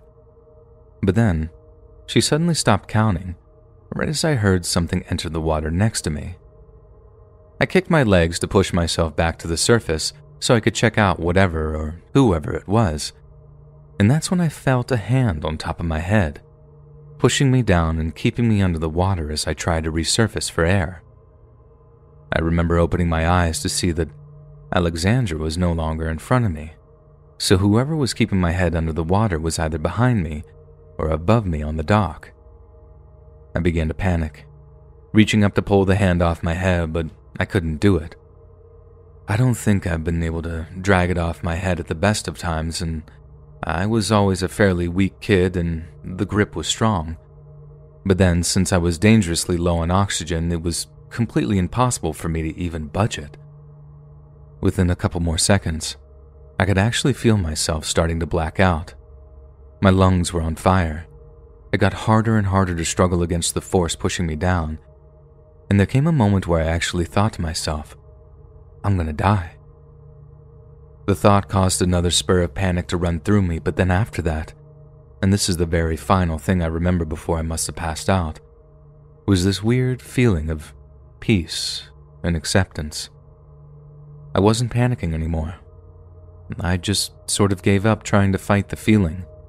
Then, although I don't exactly remember it, I guess I just let myself drift off into oblivion. The next thing I remember, I was lying on the dock, coughing up water while an adult voice was asking me if I could hear them. I was still in a daze, and in that moment, I couldn't remember what had happened to me. I was just all confused and kind of sleepy. Then as I looked around, I saw Alexandra, crying while one of the counselors tried to comfort her. It was only then that I actually remembered the hand holding me under the water, how I'd gone from the happiest I'd ever been to thinking I was going to die. I had no idea who'd actually held me under, but Alexandra did, and her guilt had her fessing up to the counselor pretty quickly regarding who it was. Apparently, the whole thing had been an elaborate prank to screw with the nervous, overweight kid, but she had no idea that they were going to try to literally drown me out on the lake. From what I gathered, she'd panicked as soon as she saw them keep me under the water so long and had rushed off to get a counselor so they could stop it from happening. The EMTs and the cops showed up not long after I was taken into the head counselor's office, and as you can imagine, it became a huge deal. What was intended to be just some dumb, cruel prank had turned into what the cops were calling attempted murder. The kids did end up getting arrested and taken away from the camp that same night, and the kid who actually held my head down ended up going to juvie for a couple of years, believe it or not. Mom and Dad came to pick me up the next day, too, and Mom gave the head counselor an earful about seeing them in court before basically shoving me into the car. I didn't cry when I went off to camp, but I cried having to leave it. It was a whole mix of emotions, too. Happy to be leaving a place where I almost died, but sad to be leaving my first real friends behind, and sad to be leaving Alexandra behind, too. I know she was the crux of the prank against me, and don't get me wrong, I definitely felt bitter about that. But she also cared enough to run to get help when she realized that they were trying to actually hurt me. I can't tell you how much that meant to me, and looking back, I do realize how crazy that sounds. But in my dumb 13-year-old brain, that was all the evidence I needed that she did actually like me in some way, even if it wasn't the way I wanted. In a bizarre way, nearly dying at that camp turned out to be one of the best things to ever happen to me. I realized that the worst thing in the world, death, wasn't actually all that bad a concept. When it comes to actually facing it, there comes a point of acceptance and peace, and after that, nothing really scared me anymore. I knew I could make friends. I knew I could be brave, and so the things that I thought I never could, like talk to girls or learn to skate, and I actually ended up losing a few pounds from actually going outside and socializing with the new friends I made at school through skating. The only big negative that came from it was my fear of deep water. I haven't gone swimming since that day, and the idea of going on a cruise or being out on a boat honestly makes me sweat with fear. Like I said, going to that camp helped me get over my social anxieties in a big way. It came at a cost, I suppose, but I still weirdly am glad I endured the whole experience, because now I'm not scared of that one thing that grips everyone else and sometimes dictates their whole lives. I'm not afraid of death, and I guess that helps me live a little more than others.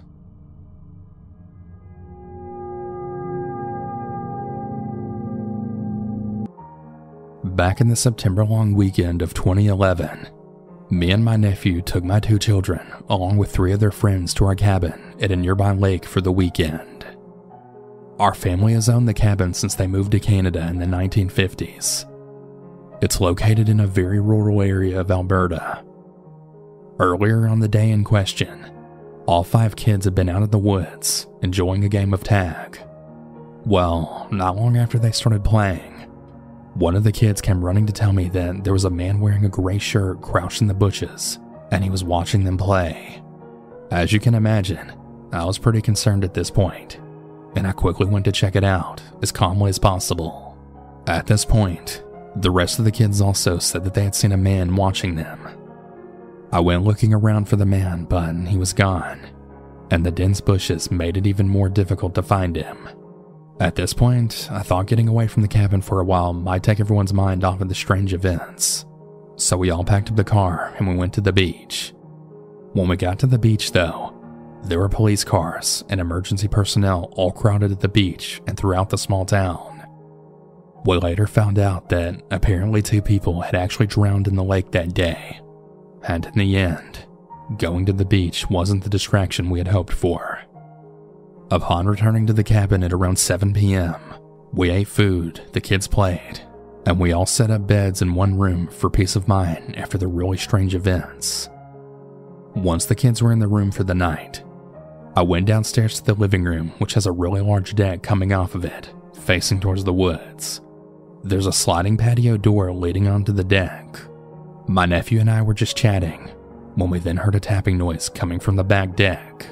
At first, we didn't really think anything of it, but the noise just got louder and way more aggressive, as if it were coming closer.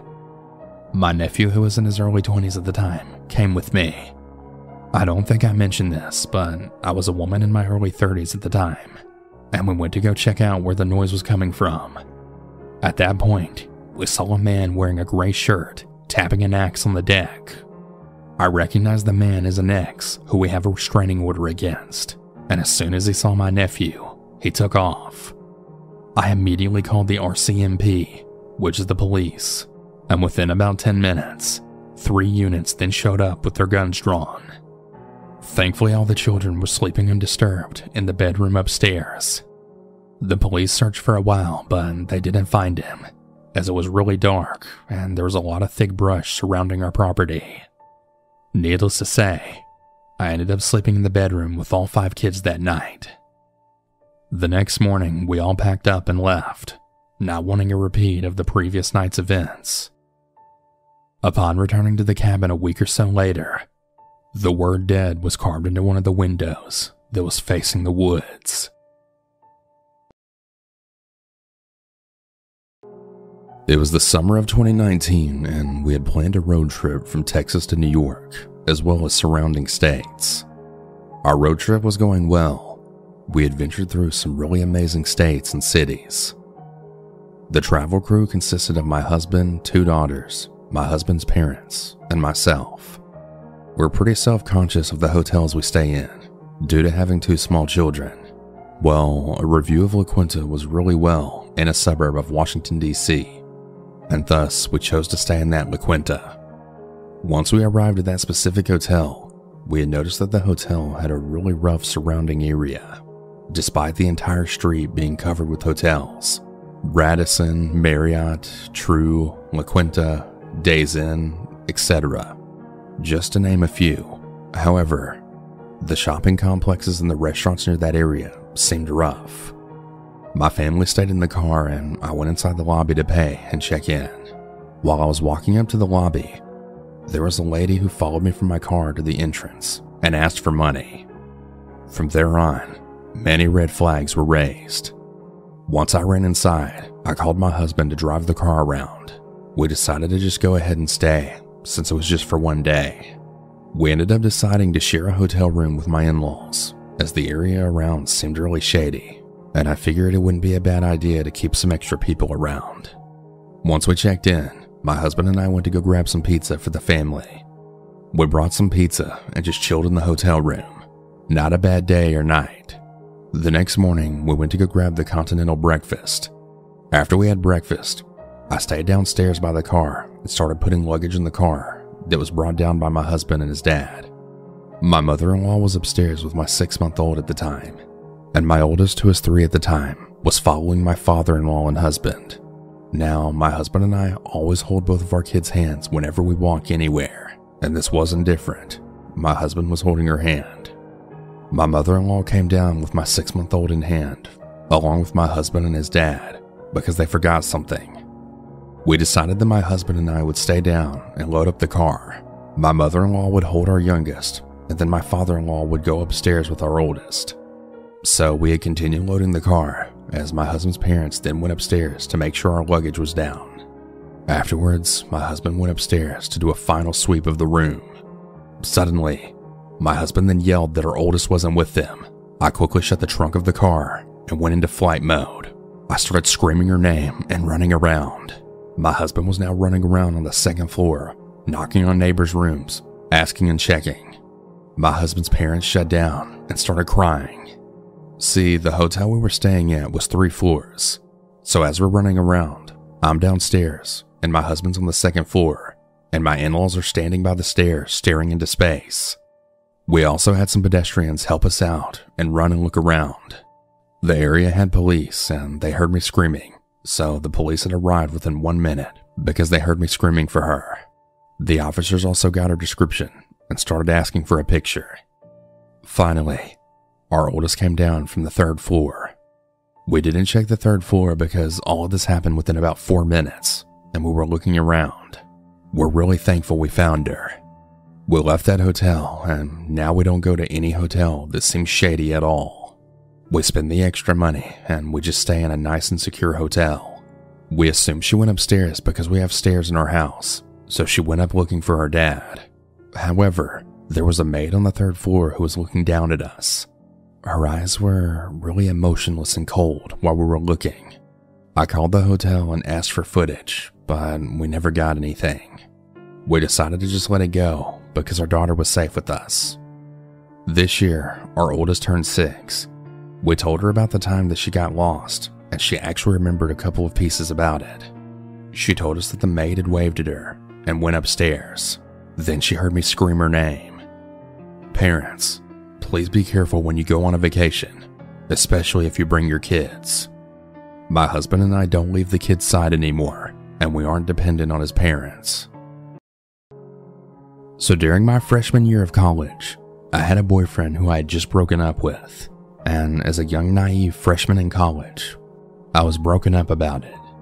This was right around the time that I first met my stalker, Scott. Scott was weird as hell, and I really had no interest in him whatsoever. He was once outside my dorm building, and he asked me a question. It was something along the lines of asking me out. I told him no, and that I had a boyfriend, which was obviously a lie. I then proceeded to move on from that conversation and interaction, and forgot all about Scott. That conversation took place in the fall semester. So right as the year was ending and I was finally back home for the summer, I received a Facebook message from Scott basically saying hi, which then proceeded to tell me that I needed to answer him or he would hurt me. I kid you not, he sent the same exact message over 100 times.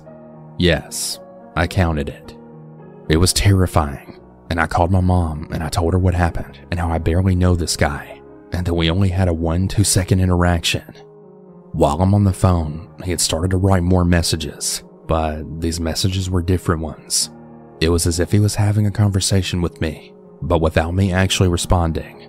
One second he was telling me how much he loved me, and then the next was all about how he wanted to hurt me and how he was going to kill me. As you can imagine, after all that, I blocked him. At that point, my mom made me call the police, who came out and took a report, and they basically just told me to report him to the school.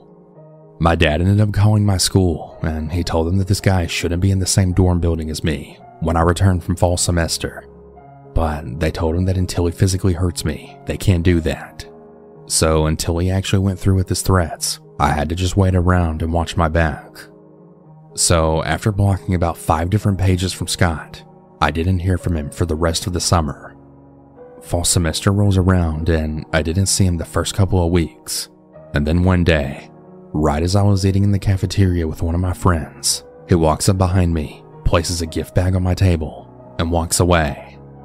I tell my friend to throw it away, and she says no, she's gonna open it. I didn't want to open it because he then may have gotten the idea that I liked him, and at that point, he was totally psychotic in my opinion. She opens it up, and it's my 2 favorite candies, which how the hell did he even know that? After thinking about it, a few days later, I remembered that I had a Model Mayhem profile that stated my favorite candy. He obviously searched the internet for me. Anyways, there was also a letter stating that he was very sorry, blah blah blah. So after that day, it was quiet for a while. I would see him, and he would always stare me down very creepily. You know how you stare out of the side of your eyes? Yeah, that kind of stare. So I decided to leave my school and transfer to another school that spring. After leaving, I received more messages from him, and I blocked profile after profile. He then tweeted me a bunch of random crazy threats, and somehow he had got my mom's phone number. My mom ended up contacting his mother, since that was the number he was calling from, and she found out why Scott was stalking me and sending me threatening messages. First and foremost, his mom said that Scott was 26, which is really crazy to think that they allowed a 26-year-old to live in dorms with 17 and 18-year-olds. I think college apartments should be for 26-year-olds. Heck, I'm 28 now, and I would never live in a dorm room. Anyways, she also found out that Scott had schizophrenia, and when he didn't take his meds, he would hear my voice in his head. Reminder, I only met this guy once, We had a very small interaction, and after that, never even spoke again. How could my voice be stuck in his head? She then proceeded to say that she would make sure he took his medication so that he would no longer contact me. I decided that this was enough and that I needed to get an order of protection against him to have some sort of protection legally. Not that it would make him stay away. It was more of a protection in my head, and I never did hear from him again. So Scott, if you happen to hear this and you know who you are, I sincerely hope that you never contact me again. This happened to me at barely 20 years old. I had just gotten off second shift at my job. A couple of friends who also worked with me asked if I wanted to hang out at the beach. I was planning on going home and ordering a pizza and maybe watching some TV. But it was a Friday night in July, and going to the beach sounded like a good idea. I'm a female, but two of my friends were male. We had worked and hung out together for around 3 years, so I trusted them completely, and I didn't have any worries about going to the beach with them that late at night. We chose a beach/park that was in a safe area of where I grew up. As I turned into the beach access road off to the main road, I thought that I'd seen someone walking in the picnic area. I mentioned it to my friends, but they said they didn't see anyone, so I just chalked it up to a shadow from the full moon. I parked and we then got out and started walking to the sand. The night was warm and breezy. I remember we were laughing at something one of us said, and we were all just really carefree. That is, until we saw him. For context, the beach access road sloped down, curving to the right. The road could be accessed from the back of the picnic area by going through a sloped area of the trees. Now, there was a cemented path that led down the beach, but that was farther away from the picnic area. So this guy chose to keep his balance while fighting his way through sloped trees to get to the road, and I guess to us. And he was fast. The moonlight briefly outlined his physique. He was huge. We immediately whipped around and started running back to my car. And just like a scene in a scary movie, I fell. I didn't care though if I hurt myself or not. So I got right back up and kept on pace. My car was a piece of crap, and the doors didn't lock. This was a good thing that night. We jumped into the car, and I started fumbling in my front pocket to try and find my keys. I got my car started, and I put it in drive. I just barely got my foot on the gas pedal before the guy caught up close enough to punch my trunk. I drove right the fuck out of there like a bat out of hell. We drove to a populated area a few miles away before any of us said a word. I had skinned up my knee pretty damn good, as I ripped a hole in my jeans when I fell. I also had road rash all over my hands. I frequented that beach until I moved to another state a couple of years later, but I never went back there at night again. It all started when I woke up to the sound of someone hammering on my apartment door. That was the first fright I got that night, heart pounding in my chest as I grabbed the bat I kept under my bed and headed towards the door. First thing I do is look through the peephole to make sure it's not anyone sketchy, but I'm greeted by the sight of one of my neighbors. She looks terrified. She's covered in blood, and I can see just through the peephole that her face is a mess. I open up the door, she runs inside and immediately says, "You gotta get me out of here. My boyfriend's trying to kill me." I start to ask her what happened, and she says something like, "There's no time. Just please get me out of here. I swear to God, he'll kill you too for just helping me." That was what sent me into a straight-up panic, because if a guy was willing to beat his girlfriend up that badly, Lord knows that he'd be willing to put me in the ground. I just grabbed my car keys, ran downstairs with the girl following close behind, jumped into my car, then took off into the night. I remember asking her if she had anywhere I could take her, like a friend's or a relative's or something. She said no, and the best thing for us to do would be to drive to a motel so she could call the cops from there. So that's exactly what I did. I drove us to a motel and booked us a room. The clerk was obviously just as concerned as I was, but all it took was to explain that her boyfriend had tried to off her, and they were like, "Geez, make sure you guys call the cops at least." The girl, whose name I didn't know at that point, I just knew she was a neighbor, said that she'd go up to the room and call them, then asked me to get her some ice from the ice machine so she could deal with the swelling on her face. When I got to the room, she said the cops would be there ASAP, took the ice, put it on her face, then just burst into tears. I tried my best to reassure her, telling her she was safe and stuff. Then, when she finally calmed down, I asked her what actually happened back at her apartment. She told me her boyfriend was abusive and that she'd been planning on leaving for a while, but that night was the night she'd finally got the courage together to announce it to him. She said he walked into their bedroom to find her packing a bag, and not long after that, everything went to chaos. She started helping herself to the little bottle of liquor from the minibar, but not after promising she'd pay me back for them once everything had blown over. I had no reason to disbelieve her at the time. I mean, I felt like we had a kind of bond established already, but I abstained because I thought I'd be driving back to the apartment pretty soon. I asked her if she was good to wait on her own while the cops drove out to her, but she asked me if I'd stay to keep her safe. She then made the point that if her boyfriend found the blood on my apartment door, she assured me that she'd left some on there while hammering on it, that he'd know she'd been there and he'd try to attack me, or worse. I'll be honest, I thought it was a pretty good point at the time. I hadn't seen the blood myself, but she was so covered in it that I believed her when she said that there was some on my door. Anyway, about an hour goes by and the cops still haven't showed up, and the motel rooms were arranged in a horseshoe shape, so we'd have seen them rolling into the parking lot if they had. I asked her to call them back to see what was going on, because obviously it was a really urgent situation, and I know that there was basically no way for the boyfriend in finding us, but I was still really paranoid that he would somehow. That's when the inconsistency started, because she gave me some lame duck of a reply like, "I'm sure they'll be here soon." If that was me, I'd have called 911 again if they hadn't shown up within like 10 minutes. So what was she so calm about that she was just cool with waiting for them for like an hour at that point? I put it down to booze, and at that point I was okay with waiting too. It wasn't like I had anywhere to be.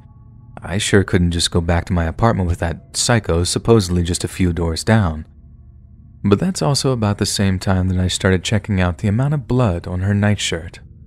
She had like an oversized t-shirt and girl boxers on, and like I said earlier, they were drenched with blood, but also with some blood splattered too, like little spots here and there. She had this cut over her eye, and she had a nasty busted lip, but it looked like way too much blood for just those small wounds. So I asked her if she had any other kind of injuries, like an abdominal wound of some kind that might account for all the blood on her. She said no, and that it was all from the busted lip in her eye. And immediately I start smelling nonsense. I asked her again what exactly had happened back at the apartment, and she started getting weirdly defensive about what she told me.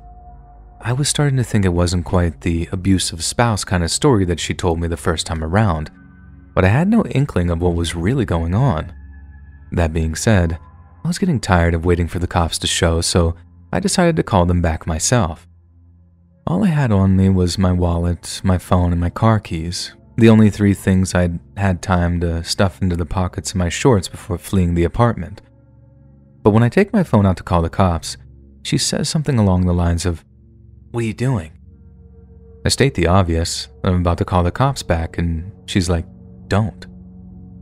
I don't know if it was the way she was looking at me, the way she spoke, or the way she sort of tensed up when I told her that I was about to do that, but the mood in the room just shifted completely. I asked her why not, then just went right back to dialing 911. But by the time the operator spoke down the line, I looked up and saw she had a knife in her hand. She just said, "Hang up, now." So I did. I'd never had a knife pulled on me at that point, and I can't overstate how terrifying it was. It wasn't even just the knife either. It was the overwhelming creepy sensation of knowing that all wasn't what it seemed. I wasn't hiding from the threat. I was with the threat. I'll be honest here. I basically begged her not to hurt me, and to my relief, she said she wouldn't as long as I drove her to the Canadian border. Given this was in Detroit, the border isn't all that far, but I didn't want to catch charges for aiding and abetting or whatever, so I knew I had to think of something to stop that from happening. It's not like I knew I couldn't tell the cops that I'd been threatened or whatever, but I also knew that the longer I spent in this girl's company, the more chances I'd have of being stabbed. So, I tell the girl that I'd drive her to the border, but that I needed to get something to eat first. I play it like I wanted to stop somewhere on the way, knowing she'd reason me down to getting something delivered from a 24-hour joint. She also stated that she'd be the one going down to pick the food up, as she didn't want me having the chance to sound the alarm. That's where she messed up, because she didn't seem to realize, to my infinite relief, that I could order from DoorDash and put something in the notes about needing the cops called to the motel. My whole plan hinged on there being a driver around that late at night, but thank God there was, and I was even able to show her the order without bringing up the notes section that mentioned needing 911 called to the motel. And the cops played it perfectly too. They showed up without any lights and sirens on, didn't park in the lot, walked up to the motel room without being spotted from the window, then just knocked on the door like they were a delivery driver. She walks over, opens up the door, then boom, they had a gun and a taser drawn on her before she even knew what was happening. She had the knife tucked into the back of her girl boxers, but the cops were wise to her drawing on them, and she hit the floor hard after they hit her with the taser. Turned out they'd been looking for her because, get this, she was the abusive partner who'd stabbed her boyfriend almost to death before finding some poor schmuck, i.e. me, to drive her to the border. Dude almost bled to death in their apartment but managed to crawl to another neighbor's place to get help. You should have seen the amount of blood in the hallway when I got back to my apartment building, and the whole place was crawling with cops and forensic gear. I thought I might be able to drive over to a friend's place to stay the night, contaminating a crime scene or whatever, but they had this section of the corridor closed off so I could actually get into where I lived. The cops came to my apartment in the morning to take my statement down and to fill me in on what they thought had happened. That's how I found out exactly what the deal was. It was 100% the craziest, most frightening thing that's ever happened to me, ever in my life. And just the fact that I was part of it seems completely surreal to me. But the thing that sticks with me is how easily I swallowed her nonsense story at first. How I thought it was helping someone I knew, someone I could trust, when in reality, one wrong move, and I might not actually be around to tell you this.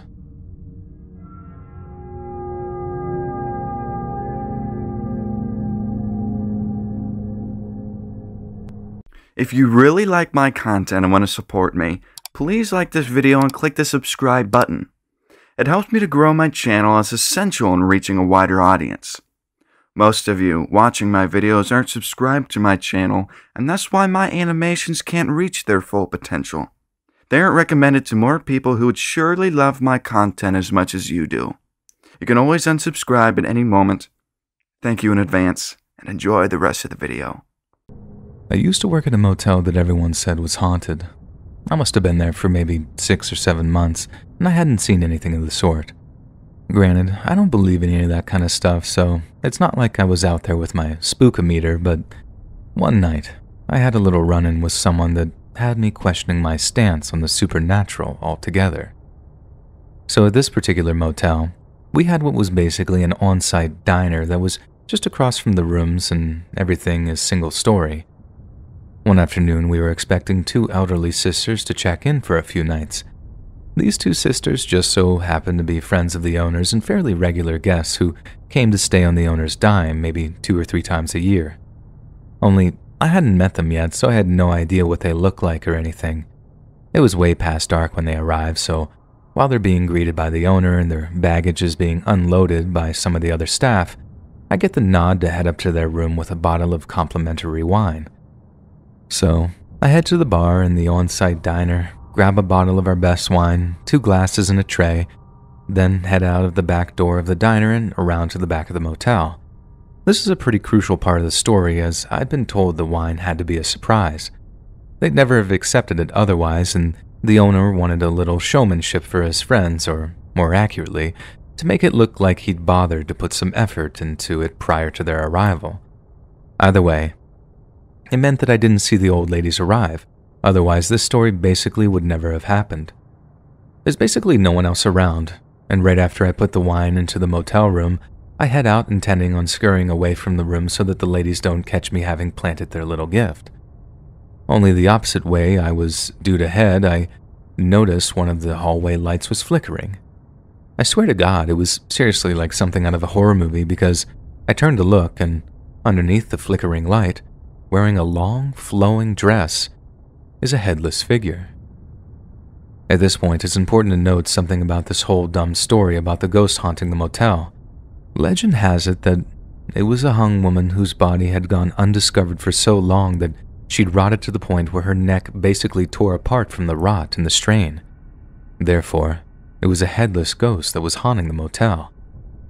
I know that's about the lamest ghost story you've ever heard of, right? But then imagine being me, seeing that headless figure standing under the flickering light, and you can imagine why my heart went from 0 to 60 as I looked at something that I had absolutely zero explanation for. I think I gasped so loud and so much that my lungs felt like they were about to burst, and that caused the figure in front of me to turn around. Okay, it wasn't a ghost, like I said. There's no such thing as ghosts or spirits or anything of that nature. But there is such a thing as osteoporosis. Osteoporosis is a condition that severely weakens the bones of people who suffer with it.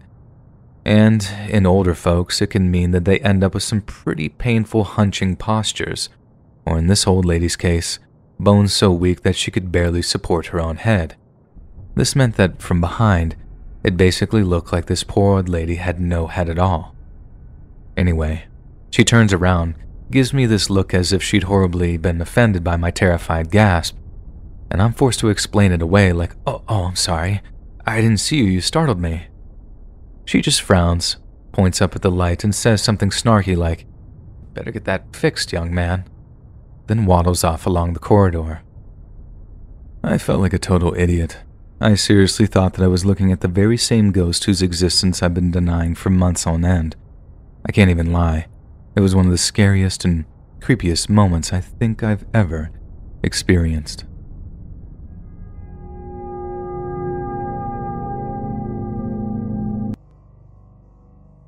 So, I've been working as a janitor at the local high school for a few years now, and it's one of the most easiest jobs I've been on. It wasn't a big school, as the town it was in was relatively small, so I was the only janitor working the night shifts. Most of my duties would be to go from building to building, mopping floors and picking up trash. It was a chill job, but it could get a bit lonely from time to time. One night, I was called into work a bit later than usual as the other janitor stayed to make up extra hours he had requested.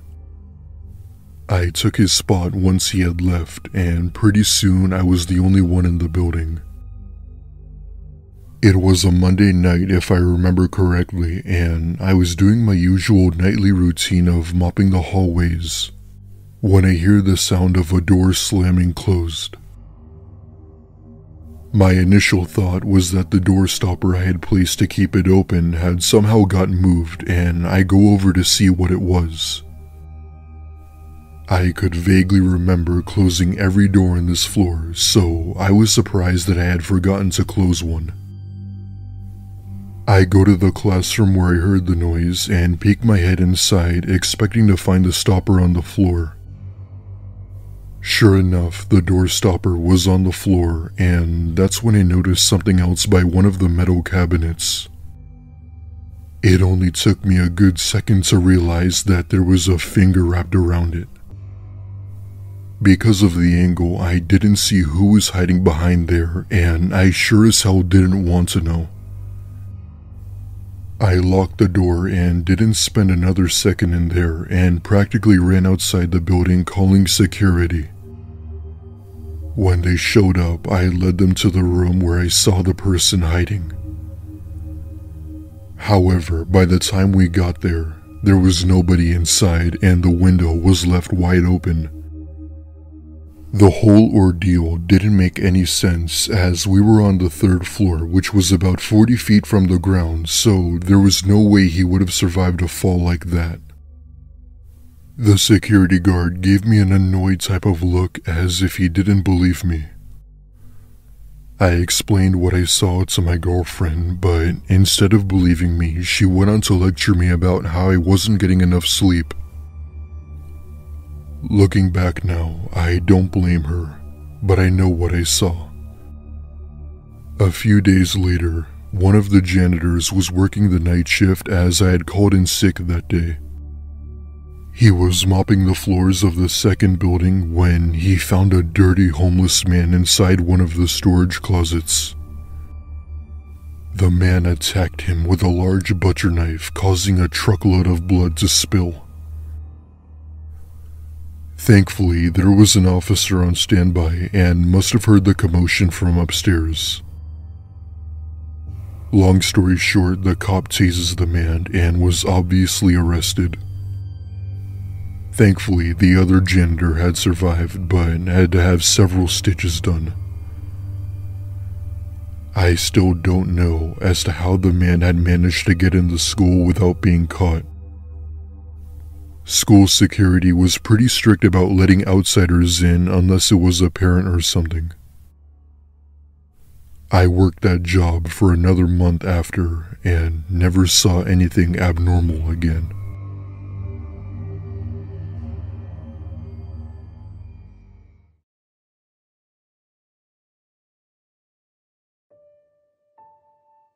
When I was about 19 or so, I got my first ever real job working at a gas station during the spring. It wasn't the best paying job, but it was enough to get my foot through the door to start making payments for college and stuff.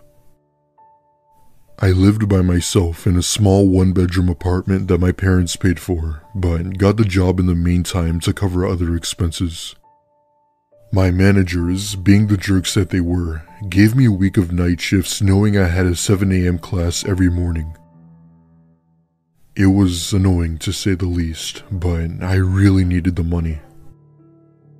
During the night shift, you'd have people constantly come in and out for gas, and right around the 10 p.m. mark, business would be slow for the most part. After that, you'd maybe have one or two shady people come in once an hour for a snack or cigarettes. That being said, it's still a pretty good time where I could chill out for a few hours. One night, I was on my shift as usual and had just finished serving what I thought was the last customer for the night as I was about to end my shift. As I'm packing up and getting ready to leave, a car pulls up right in front of the store and a man gets out. He wore a stained white shirt and had a scruffy beard with messy hair. He walks right in and I greet him with a hello and asked if I could help him with anything. He completely ignores my question and walks over to the refrigerators and grabs a 6-pack of beer. I live in the South, so people like this were very common around here. I tell him his total and he then says something that made my skin crawl. "Hey, you're really pretty. I love your hair." Laughing awkwardly, I tell him thanks and he proceeds to hand me a $10 bill, making sure our hands touched. I give him his change and tell him to have a good rest of his night and go on my phone, hoping he'd get the hint to leave me alone. He thankfully left and I waited for my coworker who was working after me to arrive so I could go home. However, he must have been running late because it was 10 minutes past his shift and I was getting a bit annoyed. 10 minutes turned into 20 and then eventually 30. As I was about to call him to see where he was, I then noticed someone hiding behind one of the gas pumps. It was a little hard to see, but because of the light, I could make it out to be the same man from earlier. I had no idea as to what he was doing, but I could tell that it clearly wasn't good. He then comes out from behind the pump, and I see that he's clearly hiding something behind his back, and I wasn't going to stick around to find out. I grabbed my keys and was headed out toward my car when I see him approach the front door, giving me this unsettling look. It was a look of hatred and fury. Suddenly he pulls out a gun and proceeds to show it to me as if he wanted me to know that he was armed. At this point, I'm frantically dialing 911 on my phone, and he then shoots the lock and steps inside yelling at me while having me at gunpoint. He orders me to give him all the money in the register or he won't hesitate to pull the trigger. I take a few deep breaths and calmly hand him the money we had, and he then takes off down the road. I call the police while bawling my eyes out in fear, and the operator tells me to stay on the line with her until an officer arrived. Thankfully, the guy never made it too far, as police had managed to track him down. Turns out, this guy was wanted for sexual assault and murder. His victims were 2 family members, one of them being his wife, 1 widower, and 2 gas station employees. Just like me. The next day, I quit my job at that gas station and now work at my local supermarket.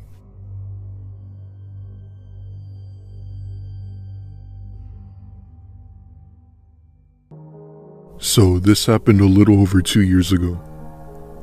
It was late 2016 and I just started my new job at a motel. It was low pay, but I needed an office job as it was required for my training. One of my friends, Michael, got me this job. For a few days I did training with the owner in the mornings, and for 2 nights Michael trained me. Our job was the 11 p.m. to 7 a.m. shift. Nothing too exciting, just checking guests in and doing paperwork. My boss, who is the owner, went away with his wife on vacation for a week, which is attributed to the swift training I had to endure. So it was my first night alone on the night shift.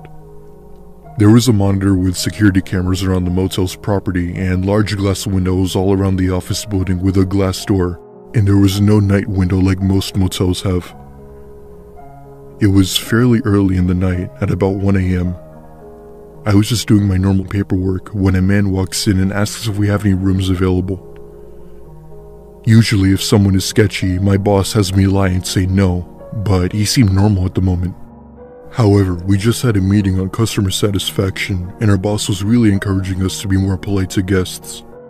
Without hesitation, I said, yes, of course, just for one? And he replies, yes. So I begin creating the reservation on the computer when I notice he starts swatting in the air and making spitting noises, as if he were being surrounded by flies. I tried to ignore it, and as far as I was concerned, it wasn't my business, so I tried to check him into the room as quickly as possible. I give him his key, and he's on his way. At this point in time, I could be described as very timid and had a lot going on in my personal life, so I hope you could all understand my reaction to what happens next. The man comes back from his room and slams his hand on the glass door and causes me to jump. Absolutely frightened, I look up to see him just staring at me. He cracks the door and puts his head through and says, "I can't get into my room. Why won't you let me into my room?" My only defense is trying to be helpful, so I replied with, maybe there's something wrong with your key. Here, let me give you another one." The look he had in his eyes was inexplicable. I felt like I was in absolute danger. I handed him his new key and he went back to his room. I tried texting Michael because he was the one who trained me. Though it was in the middle of the night and he was asleep, I needed some guidance. With no reply from Michael, I noticed the man trudging down the stairs to come back and I go into absolute panic mode. I run into the back office and lock the door, and I pull out my pocket knife. It's important to keep protection when working at night. All the while, I hear the man in the office yelling, "Hello? Hello, why won't you let me into my room? Do you not like me?" Me being an absolute idiot and not standing my ground and calling the police when I'm feeling scared, I decide to take the situation on alone. I reply with, "I'm just on the phone, I'll be right out." I then start calling Michael over and over for help, but no answer. I decided to take a few deep breaths and then step out of the office. However, the man was not there, but rather in the bathroom. I start hearing him talking to himself, saying, "Kill her, kill her, kill her." My heart sank. Still being an idiot and not calling the police, he comes out and I say, "Oh, your key was broken. I'm sorry. Let me escort you to your room." He agrees, thankfully. I was wearing a long sleeve sweater, so with my arms down, I was able to hide my knife in my hand while holding it. I begin to walk outside, and he seemed insistent to walk behind me. We begin making our way to the staircase and up towards his room. I was sweating from how nervous I was, cautiously looking behind me to make sure he wasn't going to make a move. He stops at a room, and I stop at his room a few doors down. I smile and I say, "Oh, that's the wrong room. This is your room," as it clearly said on the door. The whole time, he was going to someone else's room trying to open the door. I quickly ran back to the office and locked the door. The next guest I checked in was a police officer from a few towns away. I felt bad for him about the guy, but they seemed willing to keep an eye out and ear out. The next night, the man came back, but I had the doors locked and told him we were all booked up. I explained to my boss what happened when he got back from vacation. However, he didn't take me that seriously. I continued to work there on the night shift for the next year, where many other strange encounters happened. So, strange man, let's never meet again. If you ever feel uncomfortable, always call the police.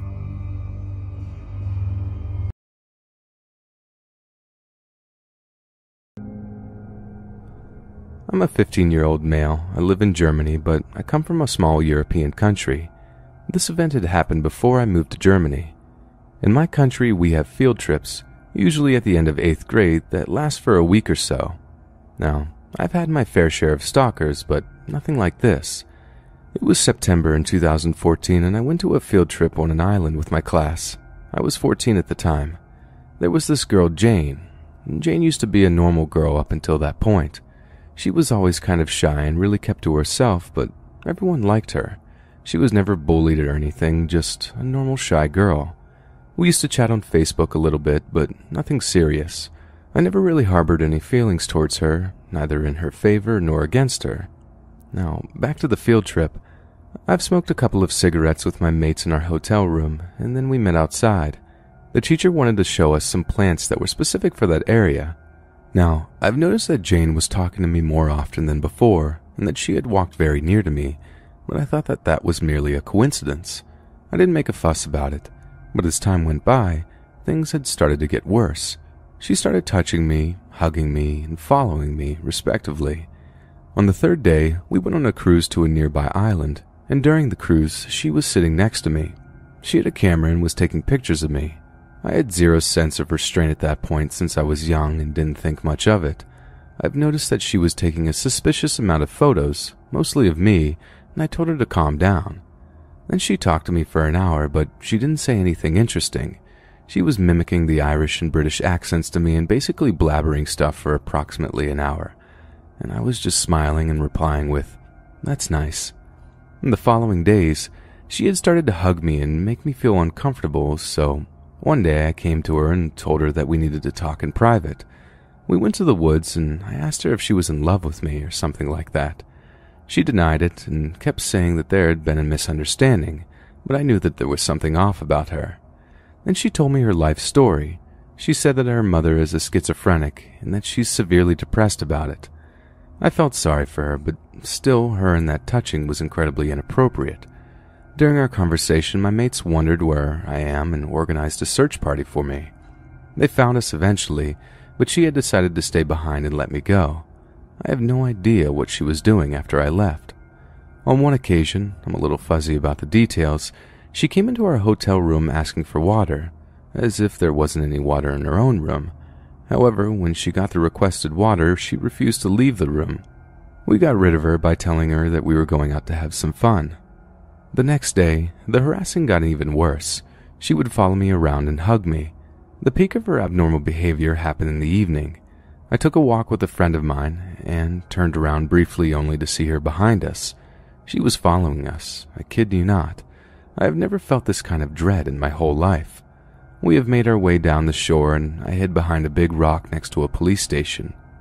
"We should go inside and tell the police we have a stalker," my friend joked.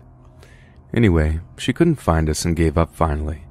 My best friend heard the story and went to her room to tell her to screw off. I was infuriated with him because it was rude of him, regardless of her actions. I'm usually not meek, but I thought that was horrible. Now I see that no matter how cruel that was, it was the right thing to do. I went to her room and apologized for my friend's actions. She was in her bed sobbing uncontrollably, and I calmed her down and went outside. A female friend of mine, Sarah, had invited me to come to her room so we could discuss something. I made my way to her room and saw 2 other girls there. We sat in the chairs in her balcony, and she had told me that Jane is a very depressed person who had done some self-harming in the past. I was shocked when I had heard that. So, amidst our conversation, I winced. I raised my look and saw Jane, maybe 50 meters or 160 feet away, just sitting on a rock, listening to music and staring at me. She had a solemn look in her eyes. I suddenly felt dismay and told my friends that we have a spectator. They winced too, and we decided to pry on her a little bit before backing out to the bedroom. "Just stay away from her," was the last thing Sarah told me before I left. To my luck, it was the end of our field trip, and I finally got some rest. Weird encounters with her became fewer and fewer because she was often absent from school. Later I found out that she had overdosed on sleeping pills a couple of times, but survived all of those occurrences. There was even a rumor that she had ended up in a psychiatric institution, but I have no proof of that, and I can't tell you in confidence. The point of the story is that sometimes you have to be rude so you can prevent something like this from happening to you.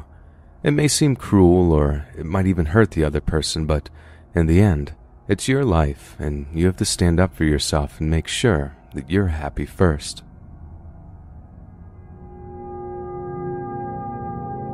This happened to me some time ago, back when I was 10, on a field trip to a group of cabins some 70 kilometers or so from the city I lived in.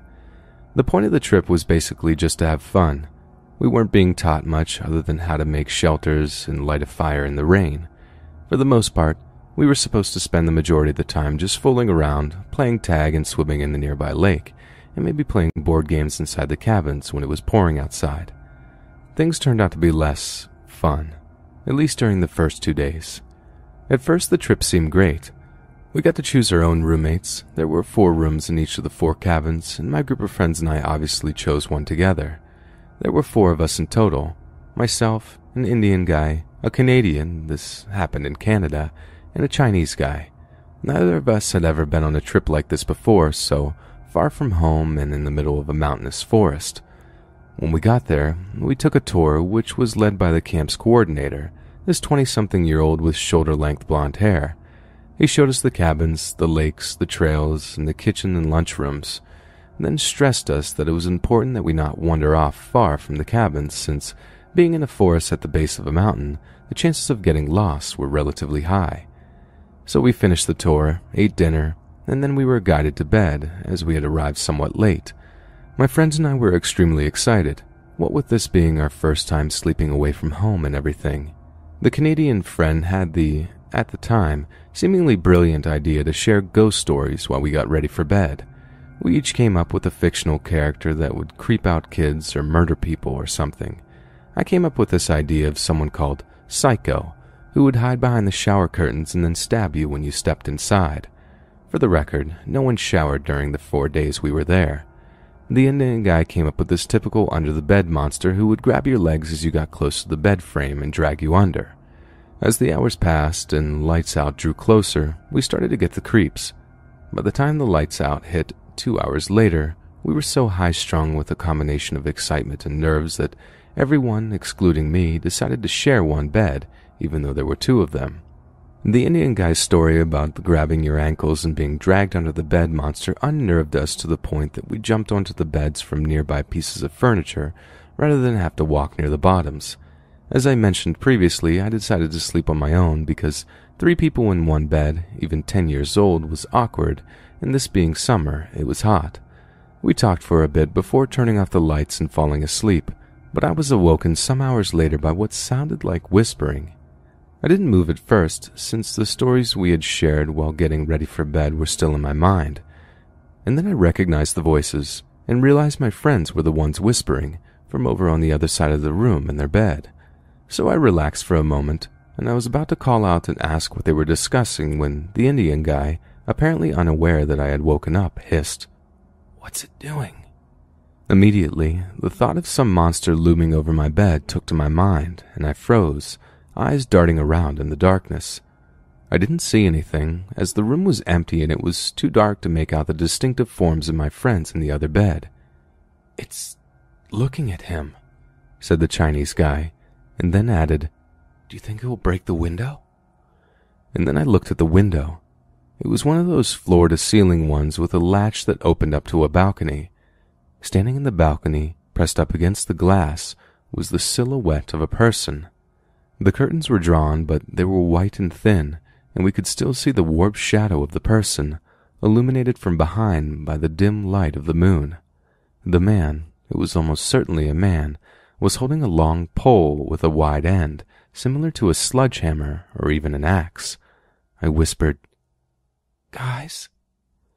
The man outside didn't move, but the Chinese guy did. I didn't know how he even worked up the courage to do this, but he crawled out of bed and slowly worked his way to the side of the window, duck low, all commando style. He reached forwards, grabbing the curtains, and was about to peek between the fabric when the man outside knocked on the glass. The poor Chinese friend jumped so badly that he pulled hard on the curtain, causing the entire thing to rip off the railing, letting us see the person outside. He was dressed in black, aside from a pair of orange shorts, and had a ski mask on. What he held in his hands was actually a shovel, rather than a hammer or axe. Nevertheless, the four of us were terrified. The Chinese guy screamed and bolted for the door, and in less than a second, the four of us were scrambling out of bed and hightailing it for the exit, screaming all the while. My Indian friend tripped along the way, and the Chinese friend was in such a rush that he slammed into the door, causing the lock to nearly snap. In seconds, we were in the cabin's lobby, and everyone else was rushing out of their rooms to see what had happened, teacher included. She had her own room. We told the teacher, in terrified gasps, what had happened, and she went to investigate, but found nothing. The person had disappeared. After that, it took about an hour before we were convinced to even step back into our room. I clambered into bed with my friends despite their protests, and we stayed awake for the remaining 4 hours or so, hands clutched around our flashlights. The curtains remained open. The next day passed normally, and though we talked about the event, we soon forgot ourselves in the blur of activities that the camp counselor set for us. We ate lunch, fooled around, ate dinner, and then, with no small amount of dread, walked back to the cabins and got ready for bed. The same guy actually came back, but to a different cabin this time. When we woke up and headed for breakfast hall, a group of girls were talking about the man with the shovel, and after talking with them for a bit, we realized that they had experienced the same thing as us. We were just about to go to the teacher and explain that there was someone out there trying to murder us little kids, when the camp's coordinator, a 20-something with blonde hair, walked into the breakfast hall, wearing the exact same orange shorts the man outside of our balcony had been wearing. He denied everything when our group questioned him, and we didn't dare take the matter to the other camp counselors or even our teachers. The rest of the trip was uneventful, but judging by the shorts, it was almost definitely him. At the time, it freaked me out to think that one of the camp's counselors was doing this sort of thing. We suspected him for murder and a whole host of other things, but looking back at the trip, he was probably just a bored young adult trying to make an otherwise repetitive job as a counselor more exciting. Still, I hate to think about how depraved he must have been to scare 10-year-olds in that way, possibly leaving them with trauma or emotional scarring.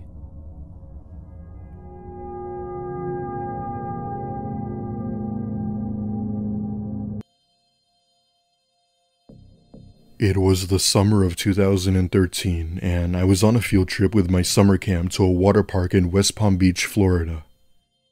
I was 14 at the time, and the whole purpose of this trip was for our end-of-camp activity. It was a relatively large water park with water slides, a lazy river, and lots of other water activities. When we got there, our camp counselors had told us that we could split up in groups but to check back at the meetup spot every 3 hours. My friends and I had went on to do our own thing while making sure to stay together as this place was huge. Fast forward about an hour later, 2 of my friends wanted to go on a water slide that I couldn't go on due to my size. I'm a big guy, 6'4" and weigh about 200 pounds, and this water park took heights and weights very seriously. As I'm waiting at the bottom, I noticed a man talking with a young boy who looked to be around 6 or 7 who I assumed was his son. In that moment, I didn't think anything of it until he immediately said something that caught me off guard. "Oh, I just so happen to have some ice cream in my car. Let's go get some." At that point, I found myself looking toward their direction and they both walk off with him grabbing the kid's hand. Thankfully, my friends had just gotten out and I told them everything I had just witnessed. With Alex being the oldest and a camp counselor assistant, he runs after the man and grabs him by the arm, pulling him down. However, the fight was over within seconds, with Alex giving him blows to the head. Security had come and told everyone to back away. They then, of course, arrested the man and took him to the front entrance where police would be. Thankfully, the boy's mother had come back and was crying her eyes out. Turns out, the mother had left him there while her and her older daughter went onto the ride as he was too young to ride. She was apparently also charged with leaving her child like that and wasn't sure what happened with her daughter. I still give Alex credit for stepping into a situation like that, as when he sees something, he says something.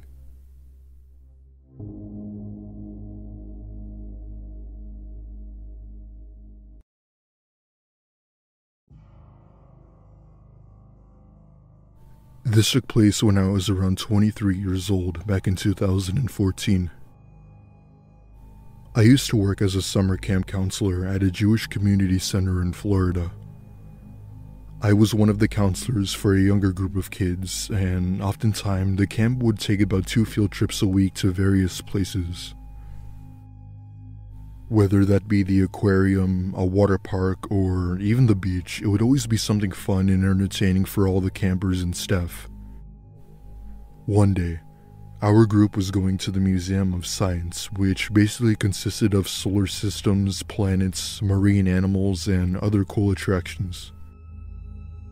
Our supervisor told every counselor to take a separate group of kids and take them around the museum, but to meet back every hour. I mean, the place is huge, so it was no big surprise that we had to meet up. Anyway, I had been assigned to take 4 kids from the group and keep a close eye on them as we explored different sections of the museum. For privacy reasons, I'll call the kids Michael, Jay, Cynthia, and Samantha. We stopped at the marine exhibits, looked at some animals, and I even let the kids play in the kinetic sand pit they had. These kids were in the 6 to 9 age range, so I let them have their fun with me helping them once in a while. After about 45 minutes, we were in the astronomy section when I did a head count of all the kids and realized one of the kids had been missing. The missing child being Jay. I quietly cussed to myself and looked around asking the others where the hell Jay went.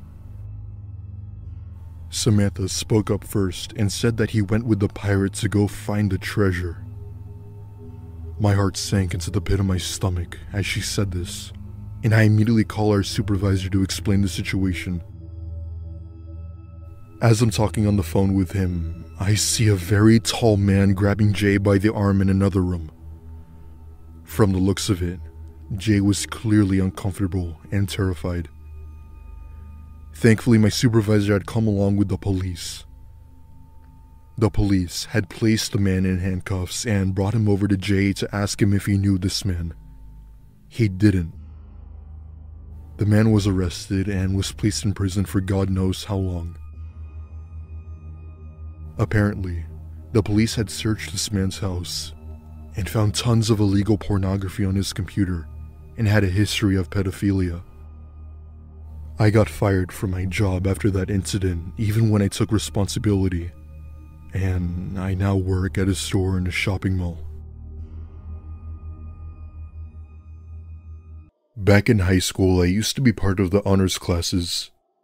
I'm sure by now most of you know what honors is, but for those of you who don't, it's basically special courses for higher achieved level students. Basically, the smartest of the smart. Now, I'm not sure how other schools do it, but my school had several field trips planned throughout the year. One of them involved going to the Stanley Hotel, which is said to be one of the most haunted hotels in America. On top of that, it was also featured in the hit 1980 movie, The Shining. I never really believed in the paranormal. I thought the whole thing was BS just so people can get views for fabricated videos. This trip was for our history class, and with our teacher being super into this kind of stuff, he didn't hesitate. When we got there, the tour guide gave us a small tour of the main lobby and gave us info on the hotel's history. About 10 minutes into the tour, I began to get bored and remember wandering off into this other room to look around. In this room laid a piano surrounded by those red ropes you'd see, indicating that it was just for display.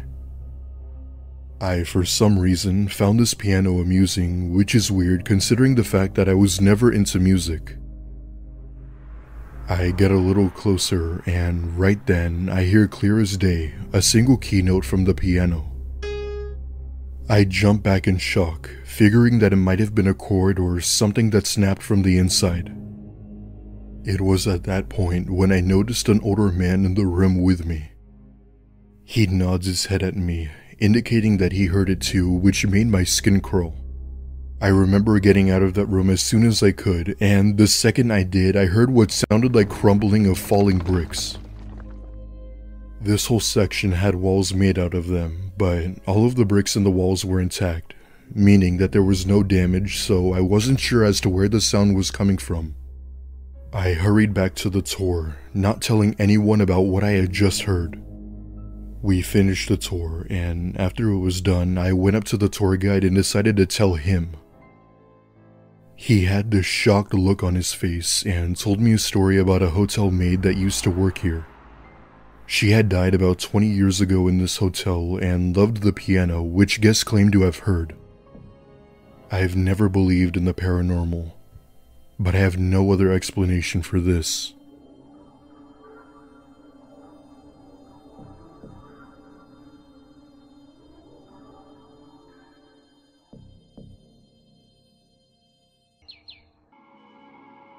This took place back in 2016 when I was a junior in high school. I was around 17, which is the typical age for an average junior. Our class was going on a day field trip to a nearby wooded area by a lake to learn about some plants and study them. It was for our earth science class, and the objective was to use the so-called skills we learned in class to identify which plants were which. It was kind of like a scavenger hunt, and the group with the most plants found got extra credit or something. Our teacher allowed us to split up, and my friend Colin and I wandered off to go explore. We had found one bizarre-looking plant and identified it as a passion flower, a common plant native to Florida. We continue our walk and eventually come to a clearing full of grass that was about knee-high. From there on, we had identified 2 other plants that we were supposed to find, and after about an hour of playing Pokemon Go, we decided to head back. It was around 5:30, and the sun was starting to set, and the bus would be leaving at 6, meaning we had to get back soon. So there we are, walking through the thick brush, when Colin stops me dead in my tracks and shushes me. "Dude, do you hear that?" Upon the crickets chirping, I listened closely and heard the sound of what I thought was crying. It was coming from the left, about maybe 25 feet away, deeper into the woods. Colin, being the invested person he was, decided to go see what it was. Figuring that it might have been another student in need of help, I decided to go along. We walked through the thick brush with twigs and branches hitting our faces the further we went. The closer we went through, the more clear the crying got. By now, the sun was almost set, and we had to turn on our flashlights from our phones to light our way. Suddenly, Colin stops and puts his arm in front of me and tells me that it was coming from behind one of the trees. He points to a large tree about a few feet away, and the crying was clearer than ever. I tell him that we shouldn't go over there and that something didn't feel right. Colin, being the tough guy he was, ignored my advice and walked over while I made my way back to the bus. Not even 30 seconds later, I hear Colin scream at the top of his lungs.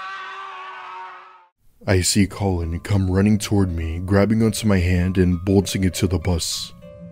All the while, I'm trying to question him while we practically ran for our lives, but he wouldn't answer me. As we were running, we could have sworn we heard something from behind us, but we genuinely didn't care. We thankfully made it back to the bus just in time, hyperventilating. There were a few students who looked concerned, but we refused to reveal anything, fearing we'd get into trouble. Throughout the bus ride home, I tried every attempt to convince him to tell me what he saw, but he gave no response. From that point forward, we didn't mention anything about this to anyone, even our parents. Colin and I are still friends and are now both in our last semester of college. Till this day, Colin still refuses to tell me as to what it was he saw, and I'm not sure if I'll ever know. Sometimes I'll look back on that day and think about going back to the lake to try and listen for the crying again, but I'm not sure I want to.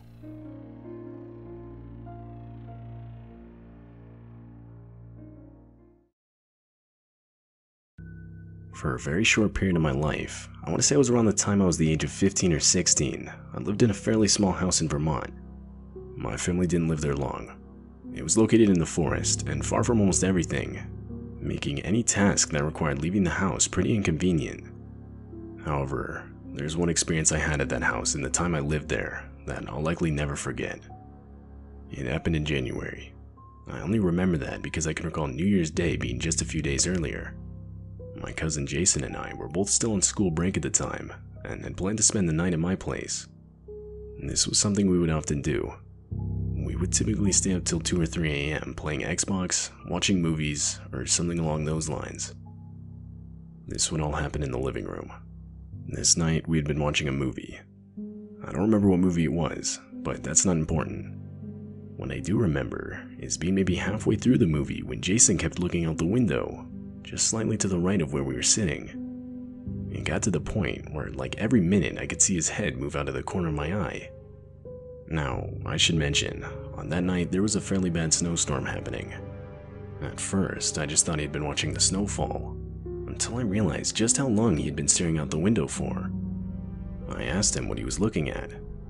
He kept staring, and responded saying how he thought he saw something. This instantly filled me with anxiety. I think this was mostly due to where we lived. Wild animals weren't all that common, and like I mentioned earlier, we didn't really live near anything. So someone on our property, especially at this hour and during a snowstorm, would 100% be cause for concern. Nothing happened for a couple minutes. I kept asking follow-up questions, but he just told me to be quiet, like as if to be able to focus. That's when we saw it. The clear shadow of a person sprinting from one tree to the next. Both of us physically jumped in reaction. There was no sound, but the sheer sight alone was enough to startle us. Now, this was a good 200 feet out from the house, so we couldn't exactly tell if the person was coming closer or not. We both looked at each other, and right back out the window, I guess as a way to confirm what we just saw. A couple minutes of this went by, when it happened again, but this time much further to the left of where the first sighting had occurred. Slowly over time, the sightings would become more frequent. It was clear by this point that there was more than just one person. Eventually, one of the figures got out from behind a tree, but this time, instead of moving behind another one, it just stood there.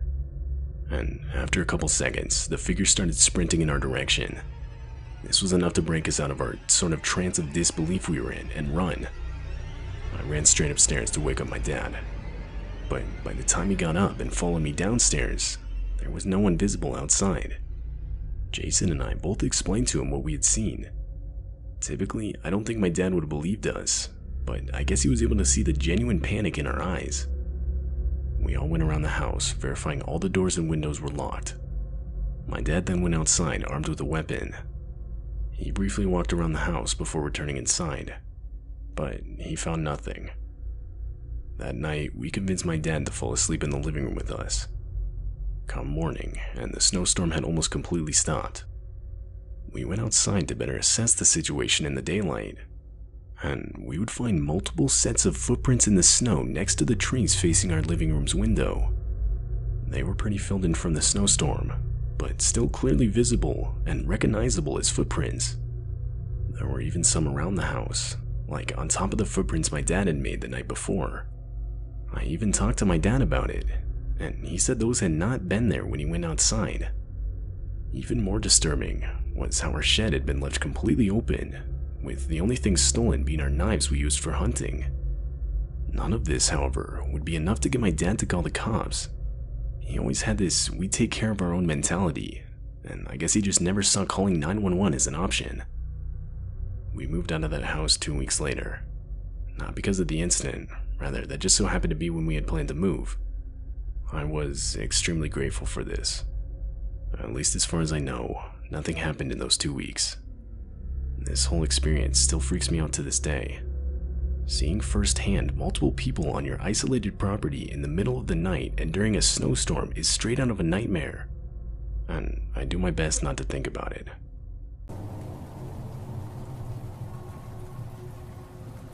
For a long time, just about every day on my way to work, I would stop at Dunkin' Donuts and get some coffee. I've been doing this for a while, and I'd stop at the drive-thru and pick it up. A while ago, I went there one day to the same location that I always did. It's close to my house and on the way to work, right before I get onto the freeway. One morning it was just like any other. I got ready for work, left my house, and then went to Dunkin'. When I got to the drive-thru, it was busy like usual. Eventually, I placed my order and got around to the window and paid. When I was there, they told me to pull around and park in the parking lot, and they would bring my drink out to me shortly. This was strange. I had never had to do this before, especially because I just got one drink and not a huge order. I drove and found an open parking space in the front of the building. I was thinking maybe they ran out of one of the ingredients in my drink and had to get more or something like that. I waited for a few minutes and was just browsing my phone. Then finally, I saw somebody approach my driver's window. They weren't carrying a coffee though. I rolled down my window to them. It was a guy with long hair and a black shirt.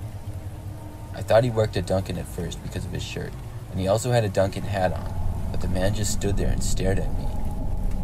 I rolled down my window and asked him what was going on. The man stood there staring at me for a moment, then said in a loud voice to get out of the car.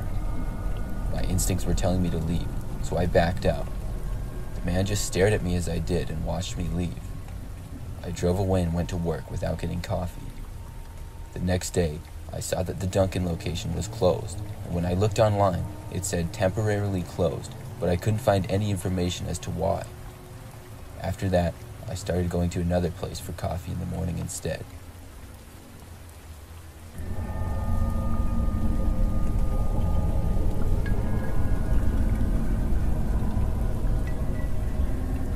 I'm a female and used to work at a Dunkin' Donuts about 3 or 4 years ago. I only worked there for about 3 months, and the job wasn't really for me. When I worked there, I would do a little bit of everything. I was often helping people in the drive-thru. One day when I was working, a man came through the drive-thru and ordered a coffee. When he got to the window and I handed it to him, he asked me for my number, and he seemed sort of creepy. I told the man no, but tried to be nice to him. He seemed a lot older than me and was a big guy with a slight beard and brownish hair that was messy.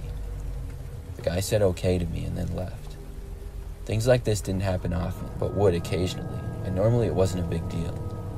But later in that day, the man came back. It was about 2 hours later, and he walked inside the restaurant this time. I had moved to working near the front counter, and didn't even remember him at first because of how busy we had been. It wasn't as busy now, though, as it was later. and the man came up to the counter and asked me if I remembered him. At that point is when I did, and he started talking to me, asking me if I wanted to go out with him. I told him that I was working and I didn't want to. I then told him I didn't have time to talk, and if he wasn't going to order anything, I had to help the next person in line. He then put his hands up and said, "All right," and then started to walk away. It was the afternoon now, and we closed at 8 p.m., so I only had a few hours left. I got back to work and didn't see the man again during my shift. The last hour was very quiet, and as the sun set and it got dark out, we would rarely get very many customers. My coworker Anna went to sweep the floors of the restaurant, which is something that we usually did shortly before closing. I started to do some cleaning behind the counters. Anna came back a few minutes later and said to me that there was a guy who seemed to be pacing and walking around the parking lot. There were no other cars there other than ours, and she mentioned how it seemed a little weird because he kept looking over. I came out from behind the counter and looked out the window. It was the same man who had talked to me 2 times earlier that day. I told Anna this, and we both figured that he knew we were closing and was waiting for me to leave. We both were very concerned, and I decided to call my dad. Luckily, we lived only a few miles away, and it wasn't too far of a drive. My dad said he would be there soon, and when he arrived, he was able to pick me up right outside the door so I didn't have to talk to the man. He drove Anna and I to our cars, which were at the other end of the parking lot, but we didn't have to deal with the guy who was being extremely creepy. When we all left, we saw the guy just standing in the middle of the parking lot watching us. I didn't work at Dunkin' much longer after that, and never worked another closing shift or saw the man again, luckily. But I do wonder what would have happened if I had walked to my car by myself that night.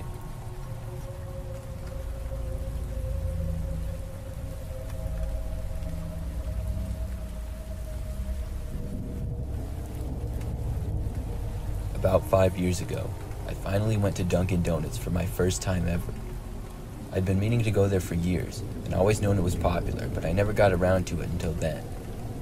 I went to one on the other side of town and walked inside. It was the morning, and I could see that it was really busy because there was a lot of people in line. I got to the back of the line and waited. The line slowly moved forward, and I noticed that a man got in line behind me. The man was standing uncomfortably close to me, and I turned around to see that it was a really tall guy with sunglasses on and a black coat. It was awkward because when the line would move up, I would move farther away from him, and then he would keep getting closer. He always stood a really close distance from me. Finally, when it was my turn to order, I got a couple of donuts to try them and see how they worked. After I ordered it, it was the weird guy's turn, but I noticed that he didn't go up to the counter and order. He just stood there, and then when I left, he followed me out the door. With the sunglasses on, I couldn't really get a good look at the guy, and I didn't know what his deal was, but I walked back to my car in the parking lot and got inside. Thankfully, the guy didn't follow me, and I watched him walk to a car a few spaces away. I got out the donuts and was eating them in my car. I noticed that the guy got in the driver's seat of his car, which just looked like a regular silver car. Then he started watching me with his sunglasses still on. This was starting to become really weird, so I decided it was best to leave. I put the second donut away, and just as I was about to back out of the parking space that I was in, I saw the silver car that the guy was in start to move. I was hoping he would leave, so I waited there, but instead, he backed out of his space and kept moving backwards until his car was completely blocking mine from leaving. Then, I watched the man exit his car and walk over to the back of mine. It looked like he took a photo of my license plate and then touched the back of my car. Then he got back inside of his car and drove away. After this, I drove home, hoping that the guy wasn't secretly following me or anything like that. I don't think he was, and I got home just fine. I was wondering the whole time exactly what he was doing back there and why he would take a picture of my license plate. Then I went to go inside, and as I passed by the backside of my car, I noticed that where the man had touched my car, there appeared to be some sort of bumper sticker. I looked at it and saw that it didn't have any writing on it. I picked it off my car because I didn't want it on there and went to throw it away. Then I saw that on the other side it said, "I'm watching you." It looked like it had been written in Sharpie. I threw it in the garbage and went inside. After that, I never saw the guy again, but I wonder sometimes if he was actually stalking me or if he got me confused with somebody else.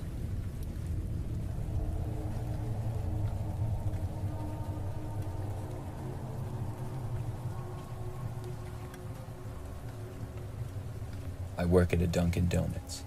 I've been working there for roughly a year. The craziest thing that's happened so far was about 4 months ago.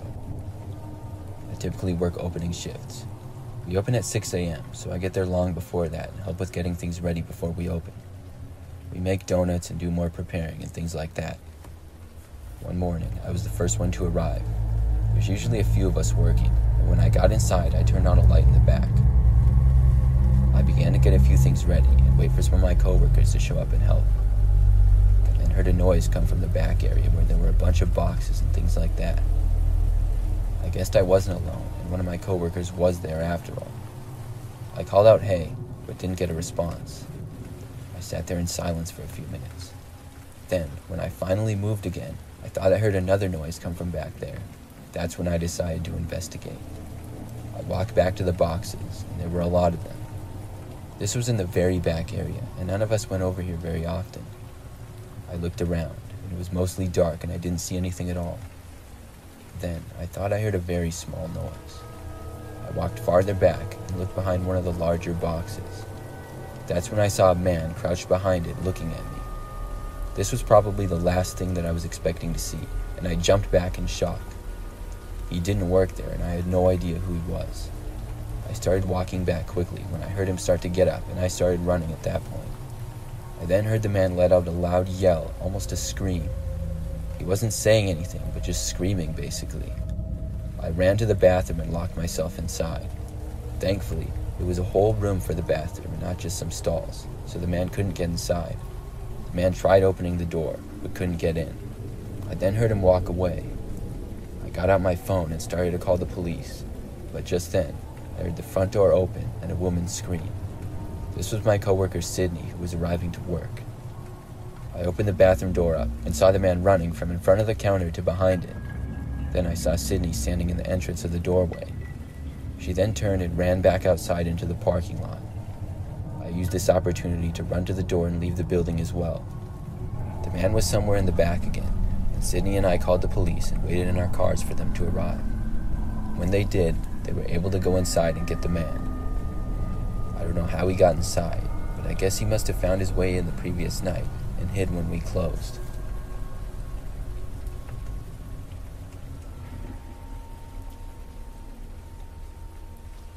If you really like my content and want to support me, please like this video and click the subscribe button. It helps me to grow my channel as essential in reaching a wider audience. Most of you watching my videos aren't subscribed to my channel, and that's why my animations can't reach their full potential. They aren't recommended to more people who would surely love my content as much as you do. You can always unsubscribe at any moment. Thank you in advance, and enjoy the rest of the video. Several years ago, I used to live sort of near a dollar store. It was about 10 minutes away from my apartment, and slightly closer than most of the other stores in the shopping area that was nearby. I really didn't go there much, but I occasionally would to get certain products. One night, I decided to go out and get a birthday card for my sister because it was her birthday later that week. I figured the best deal would be at the dollar store, so I drove there. The dollar store was called Dollar Tree, and I walked inside to see that they did in fact have a really good selection of birthday cards inside. The store wasn't too busy, and I was able to look through a bunch of cards before I finally found one that I liked for my sister. After I got it, I walked over and checked out with the cashier, then left the store. I walked out to my car in the quiet, dark parking lot, then got inside my SUV and started to drive away. I had my music going like I always did, which was connected to my phone through Bluetooth. But about halfway home, I thought I heard a strange noise. I turned down my music and listened. I didn't hear anything for a few seconds. Then I heard it again. It was coming from the back of my car. I looked behind me. I saw in the far back of my car, behind the second row of seats, the head of a man emerged, and I was looking right at his face for a good second. I screamed and immediately pulled the car over to the side of the road. I'm not sure why I did that, but I was purely reacting to the situation. Unfortunately, I was driving down a quiet road on the way back home, and there were really no places I could go to. It was pretty much just woods and fields on both sides. Once my car was pulled over, I did have the presence of mind to take the keys out, and when I got out and off the road, I went into the woods. I took off running, and as I did, I heard the back of my car start to swing open. I looked, and just for another second, I saw a man running into the woods towards me. The man was wearing a black sweatshirt with the hood up and jeans. I turned away after seeing him, and it made me run faster. I had a good 40 or 50 feet on him, and I dodged tree branches and ran into a bunch of bushes and tall grass and things like that. I was running fast, and I had no idea where I was going, but I could hear the man running behind me. He didn't really seem to be getting closer, though, and eventually I heard him less and less. I slowly turned my sprint into a jog, and then I noticed something in the distance. It was a house. The house had a light on, and I ran to the front door and started pounding on it. I didn't see the man behind me, and I was hoping he wouldn't catch up. I kept knocking on the door, and after like 30 seconds, it finally opened. A woman opened the door, and I told her what had happened. She didn't want to let me in her house, though. I'm not sure if she believed my story and thought I was a creep or something. I couldn't really blame her, and she was about to close her door in my face when I asked her if she could just call the police for me. She agreed to do that and called the police. I waited near her house, constantly looking at the entrance of the woods in case the man would return. Eventually, the police arrived, and I told them the whole story. We all went back to my car, which was still on the side of the road with the back of it wide open. They didn't find the man, so I guess he ran away somewhere. Whoever that guy was must have snuck in my car when I was in the Dollar Tree. I guess it was unlocked or something. I'm not sure if he was planning to attack me or what, but I'm glad I saw him when I did.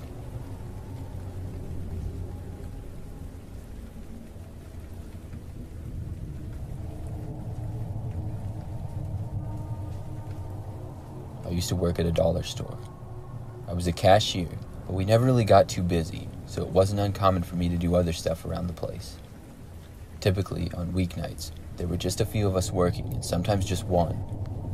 One night, I was working with just my coworker, until she left at 9 o'clock because the place was already super quiet and we closed at 10. I agreed to close the place up, and it was an easy hour where I rang up a couple of customers, and then there were no customers in the place at all. I left my register to sweep the floor nearby, and hoped nobody else would come in the store for the remaining 20 minutes that we were open.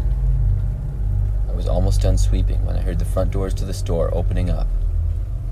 I looked and saw a man wearing a dark blue jacket and baseball cap walk inside. He immediately turned to the right and went behind an aisle out of my view. I finished up my sweeping of the floor, and then walked back over to my register to be ready for when the man would check out. Time went by, and then I announced over the store speaker that we would be closing in 10 minutes.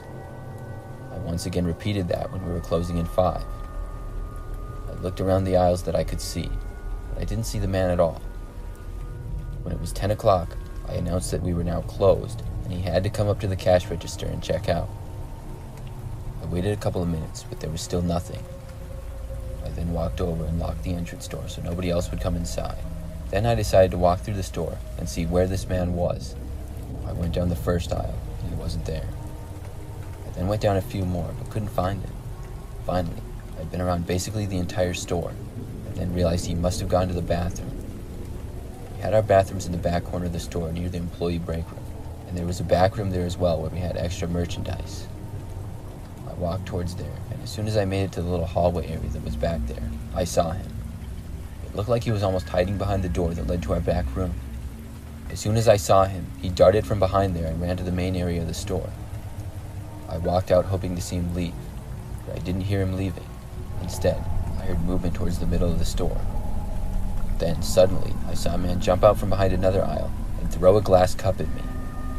I was able to move out of the way and dodge it just in time. I walked back around the side of the store and away from the man and made my way back to the front.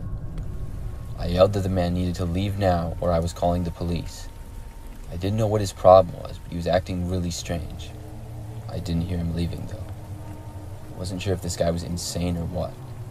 Then I heard a loud crash come from the area where he was. Now I knew I needed to call the police. But before I could, I heard more noises and watched the man run out of the store. After he had left, I wanted to run over to the door and lock it. But as I was on the way there, I saw him run back inside. He ran out of my sight again. I decided it was best for my safety if I just left the store. So I ran outside, then called the police. I waited inside my car, and eventually they arrived. The police came, and the police went inside the store and were able to get the man. When I went back inside, I saw all the damage that he caused. He made quite a mess, and I stayed late to clean it up. I was just happy everyone was okay. I think the guy was on drugs, or else he was just insane.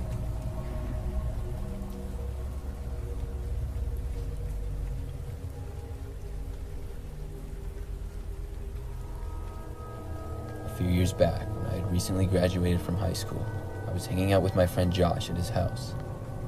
We played video games until like 10 o'clock at night or so. Then I got tired and went back to my place. I lived only a few blocks away, so I had walked there from my parents' house. As I was on my way back, I passed by this little dollar store that was in town. I was pretty thirsty, so I walked around to the front and went inside to get something to drink. I hadn't actually been to this store before, but I had drove and walked past it all the time. It just looked a little cheap and run down to me. When I got inside the place, it didn't seem very nice. It was sort of cluttered and old looking. Nobody else was in there though, so I walked right over to the fridge, grabbed a drink, and then made my way to the register. It seemed strange in there because half of the lights were off, and when I got to the register, there was nobody there. I looked around wondering where the employees were. I seemed to be the only person in the entire store at all. I looked behind the counter and nobody was there. I set my drink near the register and then took a few steps away. Just then, I heard a voice come from behind me. I looked back over at the counter, and there was now a tall man standing there. He asked me if I was ready to check out. I jumped when I saw him. It was like he had just suddenly appeared. There wasn't a back room right behind the counter that he could have come from, and I had looked behind it before, and if he was ducking below it, I would have seen him there as well. I just said yes, and then paid for my drink. I then started to walk away. I looked back once again, but the man was now gone. Nobody was behind the counter. I was so confused, and I don't know what happened. I felt kind of creeped out by the whole thing. I started just walking home, and looked back one last time. I now saw the man standing outside the store about 10 feet from the door, just staring at me. It really gave me the creeps, and I walked faster and went the rest of the way home. It was one of the strangest experiences of my life. I later found out that the store closed at 9 every night, and I had gone there way past 10 p.m. That just makes it even weirder.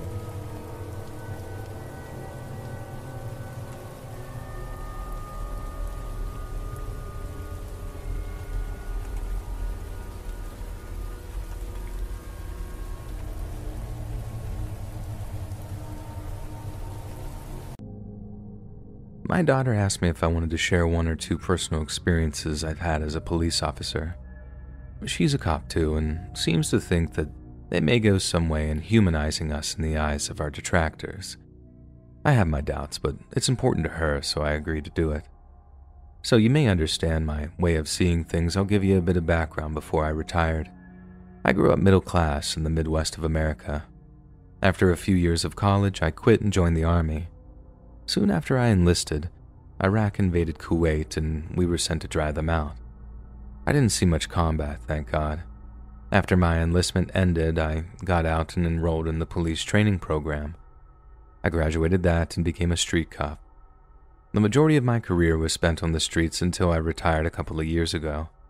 These days, I earn my daily bread as a gunsmith, and that's about the lot of it. The story I'm telling today started not long after I got my first assignment. I answered a call at a supermarket. The female manager met me at the front doors and informed me that a man was bothering customers. I walked around the store until I came across a disheveled middle-aged man.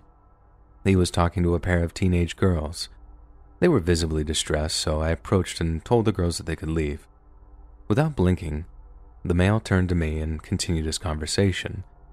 He wasn't aggressive or loud, but you could tell from his body language and behavior that he clearly had some sort of mental illness. I asked him some questions and he answered politely. I mentioned that some people had complained about him. His only reply was, okay. He apparently lived nearby with his sister. Unsure of what to do, I thought for a minute and suggested that he may want to return home in case she was looking for him. This tact seemed to have worked, as he said okay again and headed toward the front. I followed him alongside, continuing to make small talk. Everything was going well until he noticed the manager standing nearby and unexpectedly blew up on her. I approached him and inquired what was wrong. He pointed at her and said she was a bad person, a mean person, he yelled. I suggested that he'd be happier if he left the store where she couldn't bother him, and he agreed. We stood out front and talked a few more minutes until he said that he had to leave. I said goodbye and watched him walk off until he disappeared behind a gas station. I re-entered the store and spoke to the manager one final time.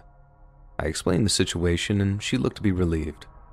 And with all parties satisfied, I headed back to my cruiser to finish my shift and do a bit of write-ups. I assumed the problem had been resolved and put the call out of my mind. A few weeks went by and I got another call to the market. It was a near carbon copy of the first. On this occasion, I came across Barry. I forgot to mention his name earlier in the story, as he had a young man cornered near the pharmacy. I believed he was talking about Henry kissing her when I walked up. It was really weird. The poor kid had no clue what he was talking about. As before, I interjected so the kid could escape. I took advantage of our prior meeting and again convinced Barry that he may be needed at home. He agreed, and this time I figured I could just let him walk out unaccompanied. And this was a rookie mistake. A minute hadn't passed and I heard him yelling at somebody. I figured it was the manager, and I was right. I stepped between them and Barry soon lost interest. No further talk was needed to get him to leave after that. I was beginning to wonder why he hated this woman so much when he was so friendly to complete strangers. I asked if he and her had any previous history, but she couldn't remember ever seeing him until recently. And I'll never claim to know what's going on in the head of a crazy person. Maybe he just hated her face. Who knows? Over the next several months, Barry became a regular source of problems not only for the store, but for me. At least twice a week, I would get called about him. Not always from the store, but it was the store from where the friction occurred and made my job that much harder. I became so desperate to solve this problem, I met with his sister. I'd hoped that between the two of us, we'd be able to find a solution. Unfortunately, she had a load of problems of her own. She was clearly battling some painful and degenerative disease. She was in no state to be dealing with her brother. I left their house feeling disappointed and honestly even more hopeless. Not long after that visit, something changed in Barry. His aggressive attitude toward the manager escalated drastically. On one call to the store, I was met outside by the woman in question, and she was a mess. Barry had approached her out of nowhere and started cursing and even threatening to kill her. He'd already left the store before I arrived, so I didn't get to talk to him. This incident made me even more determined to solve the problem peacefully once and for all. Something told me bad things were ahead. After several meetings with his caseworker, we came to the consensus that Barry may need to be institutionalized, at least temporarily. We were actually waiting for all the specifics to be resolved when he took his vendetta all the way to the end. If I recall right, it had been around a week since I'd had any Barry-related calls. The opportunity to experience new and varied crimes were a welcome change. I was nearing the end of my shift one night when I heard the all-too-familiar address come across the radio. But this time something was very different. There had been reports of gunshots from a few homeowners nearby, but there had also been a call from a female stating that she had been attacked outside the store and was forced to shoot the assailant. I took the call and hurried to the scene. When my backup and I arrived, I could see the manager sitting on the curb alongside a male I didn't recognize. The manager was bawling her eyes out. The man appeared to be attempting to comfort her. A piece of fabric was wrapped around the man's forearm. It looked to be lightly stained with a red substance, probably blood. What I saw next made my heart sink. Illuminated in my headlights before me lay the body of a male, and that male was Barry. We exited our cruisers and began our work. According to the manager, she and her fellow employee had stayed over after the store closed to do the usual paperwork. The gentleman was walking her to her car when Barry appeared from the bushes and began ranting at her as usual. Only this time, he was waving a knife around. The male employee tried to de-escalate the encounter only to get a slash across his arm for his trouble. And this is when the female manager drew her gun from her purse and fired on Barry 6 times. He had unfortunately passed before we arrived.